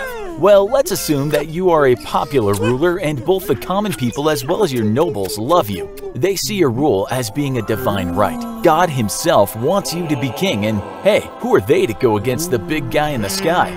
They pass a law saying that even though there's a separate government in place, you have the ultimate say-so over things and can overrule any law they pass. You can even pass your own laws without parliament simply by proclamation. Basically, if you say it's the law, then it's the law. If you want to make a rule that everyone has to walk around with ducks on their heads, then hey, they have to do it. But like we said, you're a popular king and you want to stay that way, so you wouldn't do something like that. All that power must mean that you're pretty rich too, right? Well, you recently had everything you owned counted up, and when you have that much stuff, you need a whole team to help you figure out just how much you own. They took stock of all your jewelry, your artwork, your palace, your extra palaces, and then they came up with a value of 300,000 British pounds. They then counted up all of your military equipment like weapons, horses, suits of armor, and got to another 300,000. Now combined, that 600,000 pounds might not sound like much for a king, but that would almost be $250 million today. Not bad for one bear. So what do you do with all that money? You have fun. The king should be happy, so there were always plenty of parties. The king especially likes huge feasts with tons of food and dancing. There's also plenty of time for sports like tennis or horseback riding, as well as other hobbies, like playing and listening to music. When you're the king, it just so happens that everyone wants to do the same things that you want to do. It can't be all fun all the time though. Being the divine ruler means doing exactly that, ruling. Have you ever heard the phrase, heavy is the head that wears the crown? Well, if you had, then you know that as a king, you'll sometimes have to make some pretty tough decisions. As head of the state, you have to preside over parliament, as well as make decisions about the economy, the military, and foreign policy. Maybe there's a war going on, and you don't have enough supplies. That means you need to raise taxes to buy more. But then the nobles will be upset, and you need them to like you because they control the sources of the supplies you need. It can get so complicated that it would make your head spin. Luckily, you are a smart and fair ruler, and you're always able to come up with the solution to these problems in the end. So, now that you've had your long and successful rule, how might it all end? Well, if everything went smoothly and you weren't overthrown in a revolution or beaten in a war, hopefully now you have an heir that everyone can get behind as the next ruler. Now, if you didn't produce an heir with a clear claim to the throne, well, then there will likely be some rocky times, as lots of people will see this as their chance to become king. But at least you won't be around to worry about it. So what do you think? Would you want to be the king? Would all of the work be worth the power and fun? Let us know in the comments, and don't forget to subscribe to Fuzzy and Nutty for more fun. The freezer is a truly amazing invention that allows us to safely store food. When it comes to protecting you and your family from foodborne illnesses, chilling your food to appropriate temperatures keeps harmful bacteria at bay. Sure, this is great for raw cuts of meat or if you want a chili popsicle on a hot summer's day, but what if you were trapped in a freezer?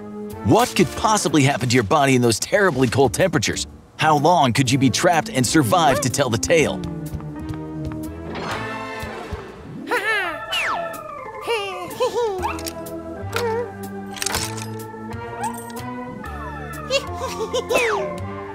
First things first, you're in for a very cold awakening. That's because walk-in freezers are kept at temperatures ranging anywhere from 0 to -10 degrees Fahrenheit. Not only that, but the ceilings, walls, and floors are usually made with 6 inches of insulation covered with sheets of galvanized steel, stainless steel, or aluminum.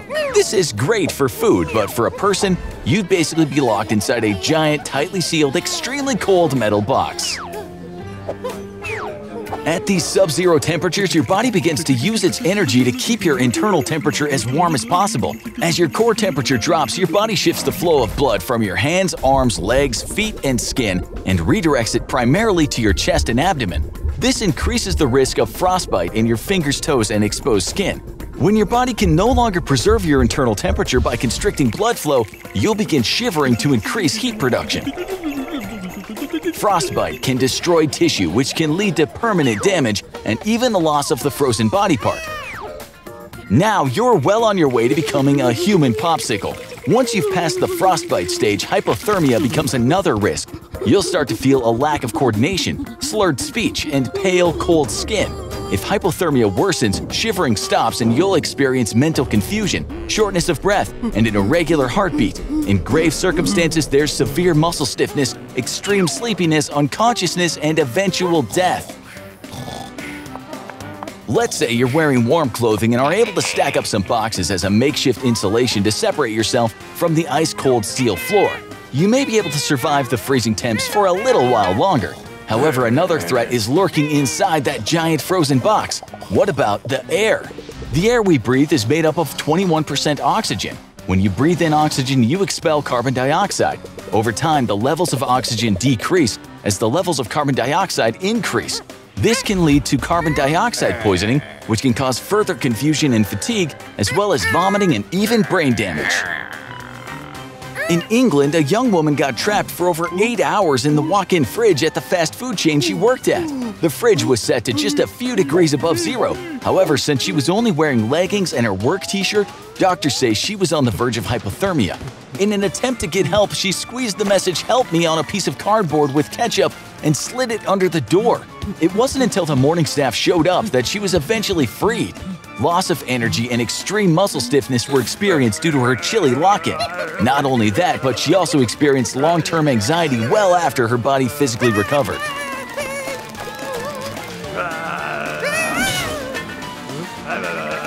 Although these wonderful giant frozen cubes are essential for food safety, they can be quite dangerous and even life-threatening. So the next time you use a freezer, remember to enter at your own risk. And at the very least, always use the buddy system. Also, remember to hit that subscribe button. And don't forget to turn on notifications for more great episodes of Fuzzy and Nutz. Floating in space. Ah, what grace, what freedom, what luxury. Did you know that outer space is basically the same as a vacuum chamber? There's no oxygen to speak of. That's why astronauts train inside artificial vacuum chambers before going into outer space. But what would happen if you didn't have a spacesuit on? Would your blood boil? Will you freeze to death? Will you explode? A vacuum chamber is an airtight, sealed-off space with all of the air taken out. There are very small vacuum chambers, some as small as a liter of soda. And then there are gigantic ones. The largest in the world is housed at a NASA facility in Sandusky, Ohio, and it's a towering 122 feet tall. It has to be this large to test spaceships under the depressurized and oxygen-free atmosphere of space. If you're in a vacuum, either in a laboratory setting or in outer space, what will happen to your body if you had a leak in your spacesuit? Or no suit at all? The first theory, that your blood will literally boil in your veins, is mostly untrue. The science behind this theory makes sense, because the lower the air pressure is, the lower the boiling point. Zero air pressure in a vacuum chamber means instant boil, right? Your blood won't boil inside you because it's part of a closed system, your circulatory system to be exact. Since your blood is not directly exposed to the atmosphere of no pressure, it won't boil you alive. Will you explode into a million tiny ooey-gooey pieces? Since our bodies are made up of tissues and muscles and ligaments that hold themselves together in a big bundle of skin, kinda gross when you think about it that way, our body parts won't go flying all directions into space. Your body tissue is simply too durable to be torn apart by the vacuum. Will you freeze to death? This idea makes the most sense because outer space is freezing, right? Wrong again. The body, or any object for that matter, loses heat because of something called thermal conduction. That means that heat is transferred from one object to another through the air. But in a vacuum, there's no air, and therefore no chance at thermal conduction. There's nothing to transfer your heat to. It will stay contained in your body. So, can you die in a vacuum chamber or in space? Yes, 100% you can die in a vacuum chamber or in space without the proper suit. And here's how. First of all, the air would be sucked out of your lungs and any other, orifice. Literally any and all air in your body will be sucked out by the vacuum.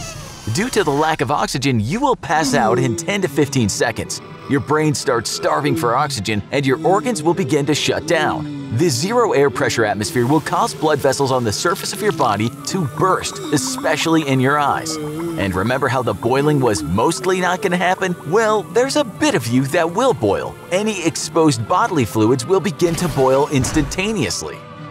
Vacuum chambers are amazing tools of science, but don't step inside one yourself unless you're with a real NASA scientist. And if you ever find yourself out in space, don't take the helmet off. Keep that spacesuit on too, otherwise you'll instantly sunburn like no tomorrow.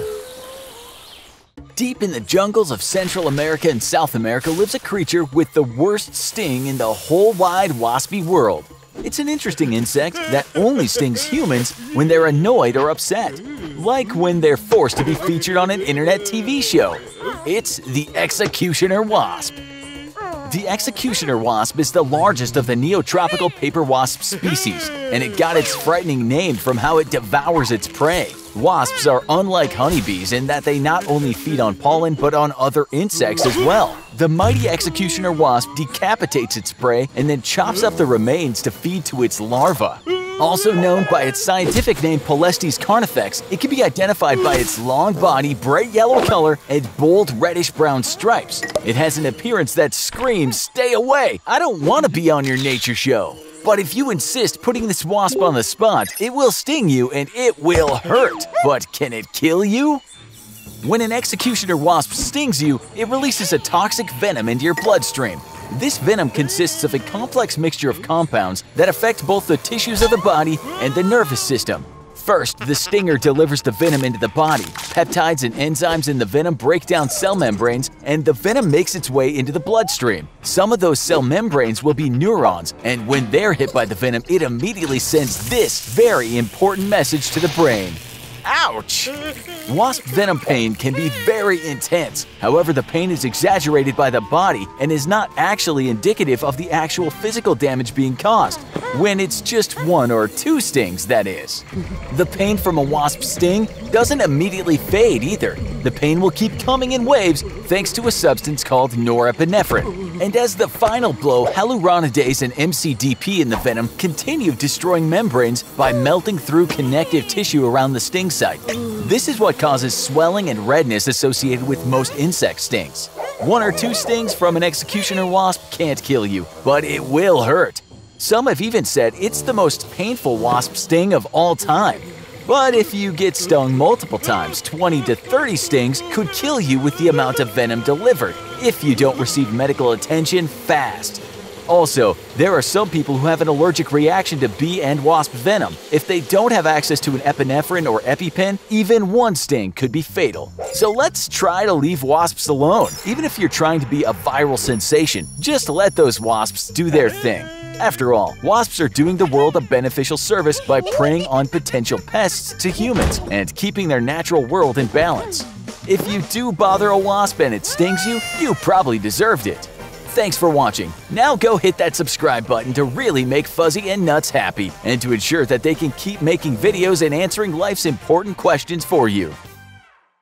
The average person will spend about 2 years of their life showering and washing themselves.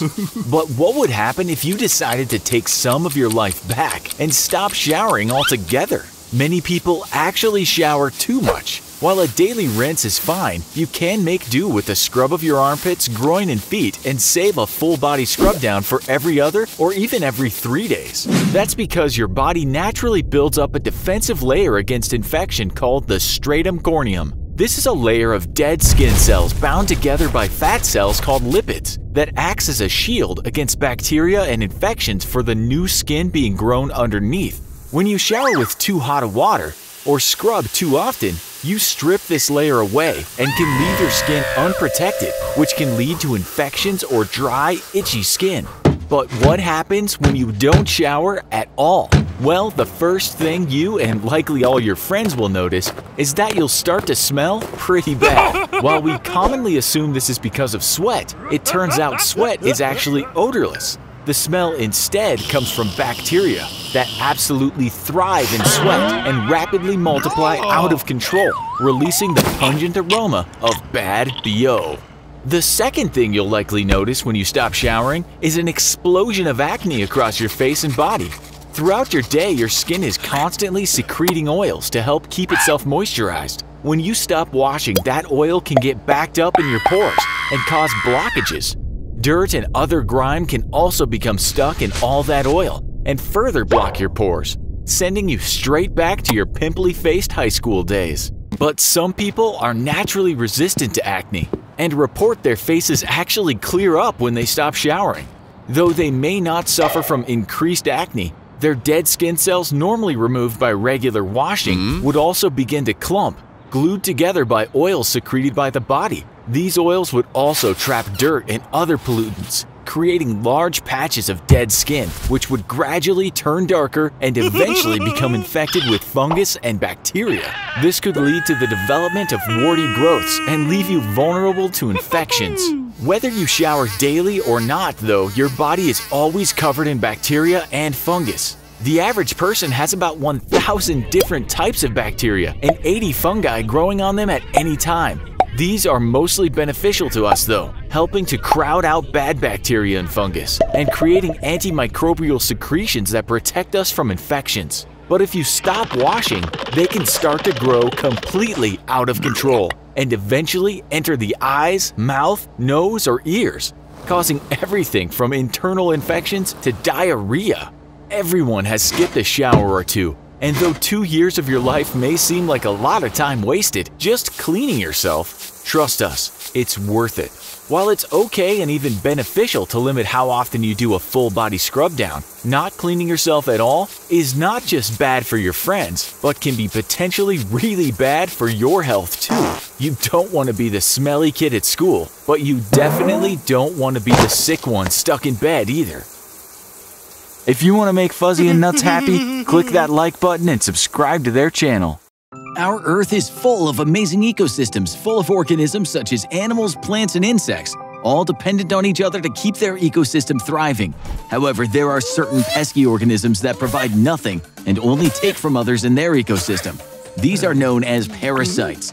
It's estimated that parasites make up approximately 40% of all animal species. That's a lot of parasites.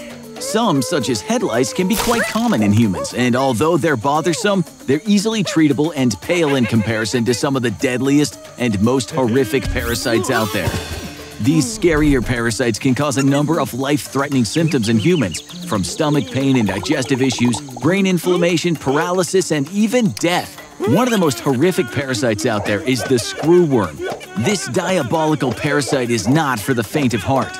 Its name says it all. The Latin term for screwworm is Cochleomya homnivorax. The last part, homnivorax, roughly translates as eater of man, due to the fact that the larvae literally eat their way through the host until the host dies. Yikes! 2 kinds of screwworms exist on Earth, but one is much worse than the other. For the most part, the Old World screwworm and the New World screwworm have very similar parasitic procedures. However, while the female Old World screwworm fly lays 1 batch of eggs at a time, the female New World screwworm fly takes things to the next level, laying a whopping 6 to 8 batches of eggs or more. So how exactly do these flies laying eggs turn into an awful parasitic infection? Well, the female adult fly lays its eggs in an open wound of its new host. Then, in about 8 to 15 hours, the 2-centimeter-long larvae hatch, causing excruciating pain and itchiness. They reach maturity within 5 days after hatching, resulting in up to 3,000 larvae being present in a single wound. From there, these small white screw-shaped maggots begin their flesh-munching takeover. Their persistent jaws allow them to chew their way nearly 2 inches deep into their host. Not only do these terrifying worms hatch inside an already existing wound, but they can also invade any mucus-covered tissue, such as your eyes, ears, or nostrils. And once they've made their way through layers of flesh, they can also dig their mouths into muscle tissue. Their textured spines on their screw-shaped bodies anchor them into the tissue, making them very difficult to remove. All warm-blooded animals can fall victim to these relentless parasites, from humans to livestock to pets. If there's an open wound, a female screwworm fly is sure to find a cozy home for its larvae. To make matters worse, these tricky little worms are very difficult to treat. There are no FDA-approved medicines available to treat an infestation of screwworms. There are, however, a few unconventional ways to treat screwworms that have worked in the past. One treatment option, which includes a savory breakfast item, is bizarre to say the least. In 2007, a 12-year-old girl arrived back in the US after taking a trip with her parents to Colombia. What the doctors were about to encounter would shock them all. Upon examining her scalp, doctors noted what looked like fluid-filled bumps. They cut the young girl's hair to see better and were then able to identify moving larvae. The sample was sent off to a lab and was later identified as the New World screwworm. Due to the young girl's pre-existing psoriasis, the female screwworm fly, which is present in Colombia, was able to lay eggs in the girl's lesions due to her scratching. You'll never believe what these doctors use to get rid of these ruthless parasites. Bacon. Much like many Americans, these little bugs can't stay away from bacon. This bacon therapy includes jamming raw bacon into the wound. The worms try to leave the host as they're either enticed by the meat or as a way to avoid suffocation within the wound. After the bacon therapy, 142 larvae were extracted from the young girl's scalp. Located in the Western Hemisphere, the New World screwworm does most of its dirty work in Central and South America, although infestations have broken out in the United States, our last known outbreak being in the Florida Keys in 2016. So if you're traveling to Central and South America and get an open wound in any way, keep an eye out for the terrible screwworm fly, and at the very least always keep a healthy supply of raw bacon on hand, just in case. Now go hit that subscribe button for more fun, and don't forget to turn on notifications to be the first to hear about new episodes of Fuzzy and Nutz. Volcanoes are some of the most powerful and mesmerizing examples of Mother Nature's fury. From far away, they're beautiful, and the lava seems to flow almost gracefully. But from close up, they're violent, hot, and wreak havoc on anything near them. That molten red lava that oozes out of the earth and slowly makes its way down the mountain might look pretty appetizing if you were on a long trek and dying of starvation. In fact, it might look like a red slushy. Funnily enough, scientists actually do describe its mineral contents as a slush. Oh, so tempting, but is it delicious? Probably not. But what would happen to your body if you ingested it? Can you drink lava like a beverage? How bad would it hurt if you did? First off, is lava even a liquid? Is it wet? Well, that's up for debate. The temperature of lava is far higher than the boiling point of water, so any liquid water would be gone. But lava does contain plenty of hydrogen and oxygen, the molecular components of water. Lava is also very viscous, which means it flows but extremely slowly. In fact, it's 100,000 times more viscous than water. So while lava is definitely in a liquefied state, whether it's wet or not is still up for debate. Liquid but also boiling hot? Let's talk temperature. Lava's temperature ranges from 1200 degrees Fahrenheit to 2200 degrees Fahrenheit. That's hot, very, very hot. Really, it's so hot that almost anything close to it would burst into flames. When scientists have had to collect lava samples, they have to wear full-body protective suits. Despite all that protection, they still often get burns while retrieving it. Let's say you somehow manage to retrieve some lava in a protective vessel for drinking, and you get that vessel to your lips and pour the lava into your mouth. What would happen? First off, the lava is so hot it would likely burn everything in your mouth and completely incinerate it. If you did manage to swallow it, it would burn everything inside your body, leaving you in agonizing pain as it slowly destroyed your esophagus. If you were able to ingest the lava and somehow your body was able to cool the molten rock to a safe temperature, it would solidify inside your body and most likely suffocate you, starve your body of oxygen, and in turn cause many of your organs to fail. If by chance the lava did make it into your stomach, you would immediately perish. The lava would melt through your stomach and destroy all your internal organs. Doesn't sound too pleasant, does it? That's because the human body isn't meant to consume anything that hot. Think about it. It hurts to even drink tea that's too hot. Imagine that one time you ate a steaming bowl of soup or a hot cup of coffee and burned your tongue. Even that was extremely painful and may have even left your mouth and throat burned a bit. Now, it's likely that the temperature of that was between 160 and 190 degrees Fahrenheit. Multiply that sensation by roughly 12 to 15 times, and that will give you a rough estimate of what it would be like to eat lava. If you still want to eat lava after hearing all of this, venture over to the Breath Report Cafe in Iceland, where they serve up edible lava. Only this lava isn't made of molten rock, it's made of licorice, caramel, and egg whites, and served at a reasonable and safe temperature. Eating lava is something that no one should ever do. You'd probably burst into flames before the spoonful of the molten rock even hit your lips, but the entire experience would result in one terribly painful situation and more than likely death. We'll take the lava made out of caramel served in chocolate cake every time. Isn't bedtime the worst? You've finally gotten all your work done for the day, and you can finally relax and do something you like, and then wham! Bedtime. Do you really need so much sleep anyway? Surely your body could function with a little less. How long could you possibly stay up? And what would happen if you stayed up for a week straight? The longest recorded time someone has gone without sleep is about 264 hours or 11 days straight. It was a high school student doing an experiment for his school science fair. He went through some pretty extreme side effects without sleep, but didn't suffer any serious consequences. Others haven't been so lucky. Going without sleep for 24 hours or one full day isn't that uncommon. Sometimes you stay up all night cramming for a test, or maybe you're up playing video games. New parents commonly go without sleep because they're taking care of a newborn, although any new parent would tell you they would prefer to get some shut-eye. The effects of mild sleep deprivation can be seen almost immediately after a 24-hour period. Symptoms include sensitivity to light, irritability, impaired decision-making, memory deficits, vision and hearing impairments, increased risk of accidents, and of course, drowsiness. But as soon as you get some sleep, these symptoms go away. Okay, well, what about a bit more? Say 2 or 3 days of no sleep. Even though it's only a couple of days, your sleep cycle will quickly get out of whack. This system controls a lot of your body's basic functions. When you aren't following a regular sleep and wake cycle, the hormones in your body become deregulated. These hormones include cortisol, insulin, and the human growth hormone.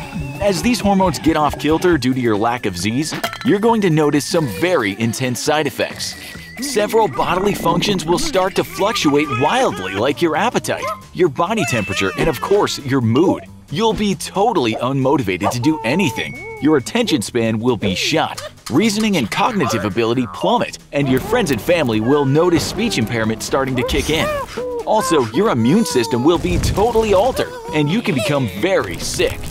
Needless to say, you're going to have trouble staying awake, and you might experience periods of light sleep that only last around 30 seconds called microsleep. During these microsleeps, the brain is essentially offline, turning you into kind of a zombie. You'll be totally out of control and unaware of when these microsleeps happen, leaving you very confused and disoriented. After day 3, it will be very difficult to stay awake on your own, and you'll need external stimuli to keep you awake. By this time, most people have had a really hard time with cognitive functioning. Multitasking, remembering, paying attention, and any decision-making are highly impaired. It's extremely difficult for people with this much sleep deprivation to complete even simple tasks. By this time, your emotions will be totally out of control. You'll become easily irritated and may even suffer a severe depressive mood, anxiety, or paranoia. After day 4, you may begin hallucinating, losing your vision and having trouble walking. And by this time, you're now putting yourself in danger of having a stroke or severe seizure, which could be deadly. In 2014, a soccer fan died after staying awake for 48 hours straight so he could watch all of the World Cup games. He suffered from a stroke brought on by sleep deprivation. And it isn't just staying up late one time that can impact your health. Chronically sleeping less than 6 hours a night increases your risk of stroke by 4.5 times. During the day, our brain and body use up energy, and the breakdown of that energy creates certain byproducts. One of these byproducts is called adenosine, and over the course of the day, it builds up in our brains, making us sleepy. The only way to get rid of adenosine is by sleeping. During sleep, the brain activates the glymphatic system, a mechanism that flushes out the adenosine with cerebral spinal fluid. This system also gets rid of any toxic byproducts in between your cells that were created during the day. Your body needs to sleep to clean up and refresh the body. Think of it as the late-night cleaning crew who can only appear when all the lights are off and everyone's out of the office. The longer you go without sleep, the more these toxic byproducts build up in your body and the lousier you feel. And believe us when we tell you you're not the only one feeling bad. The people around you will notice your crabby mood, your various impairments, and they'll definitely be worried about your safety. So while staying up late and maybe even through the entire night might be tempting, remember that you won't enjoy it for long because there's really no way to avoid the side effects. So get into a comfortable bed, eliminate distractions, clear your mind, and get those Z's in. Everything can wait until the morning. The plague, also known as the pestilence, bubonic plague, and the Black Death, has plagued people for forever. Outbreaks of this deadly disease have been noted since the beginning of recorded history, and there are even still outbreaks today. Today's cases aren't as deadly thanks to modern medicine, but what would it have been like to get the plague in medieval times before we knew how to treat it? During the largest outbreak of the plague, it's estimated that 75 to 200 million people across Europe, Asia, and Africa may have died. And modern historians think that because record-keeping was so poor that the actual number might be even higher. Close living quarters and quarantining entire families together helped quickly spread this deadly and painful disease.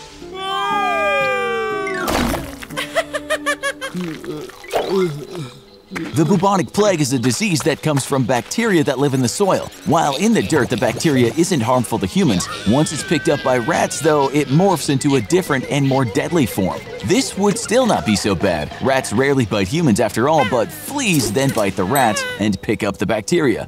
Fleas were very common in medieval households, which is bad news since when fleas bite humans, the bacteria gets injected directly into the bloodstream, and fleas were a big problem for your average medieval peasant in their day-to-day life.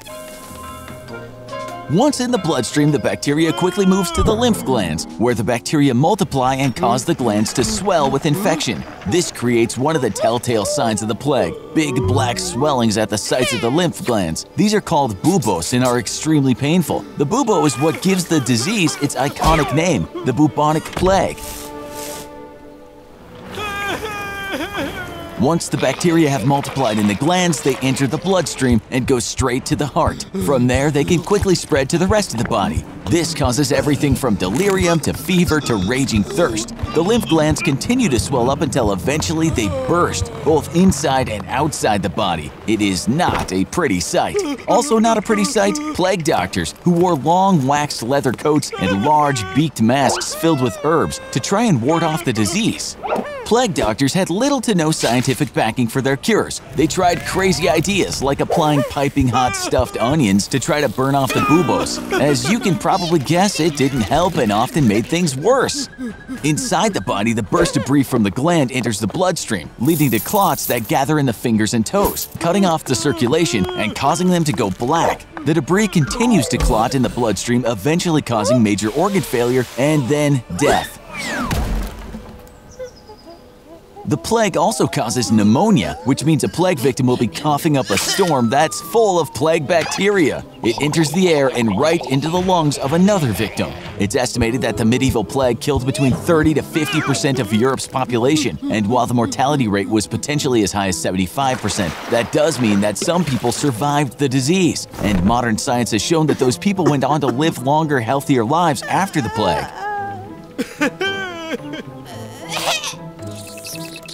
If you do get bit by a flea that bit a rat that was rolling around in the dirt, don't worry too much. Modern medicine knows exactly how to treat the disease, so the odds of you ending up like a medieval peasant are slim. We've all fantasized about it, winning the lottery, getting a huge sum of money and putting all of your troubles behind you. But does winning the lottery pay off? Does it make you happier in the long run? With the largest jackpots being in the hundreds of millions or even over $1 billion, there's no doubt that winning would change your life. But what many lottery winners have found is that it didn't change their life for the better. Over 70% of lottery winners end up right back where they were, broke. Here's a few ways that things could go bad for you if you won the lottery. The easiest mistake to make is simply not planning for the future. Millions of dollars might sound like a lot of money, but there isn't an infinite supply, and it won't last forever if you don't have a plan. Getting an experienced and trusted financial advisor who knows how to handle large sums of money will help ensure that it's there for years to come. Another common problem is spending too much. Everyone, even millionaires, have to live within their means. Fast cars, big houses, fancy vacations. It all sounds great, but it can add up fast. Spend without limits, and you won't be going on those amazing trips for very long. But maybe the hardest issue to tackle is dealing with your friends and family. It's natural to want to share what we have, helping out our friends and sharing the wealth with our loved ones. Many lottery winners have talked about how hard it was to say no to all the people who came to them after they won seeking help. And many of those lottery winners couldn't say no, even as they gave away everything they had. While there's plenty you can do to help your chances of staying rich after winning the lottery, like laying out a smart financial plan from the get-go, being responsible with your purchasing decisions, and staying strong when it comes to those looking for a handout, the odds are still stacked against you, and more likely than not, after all is said and done, you'll end up right back where you started.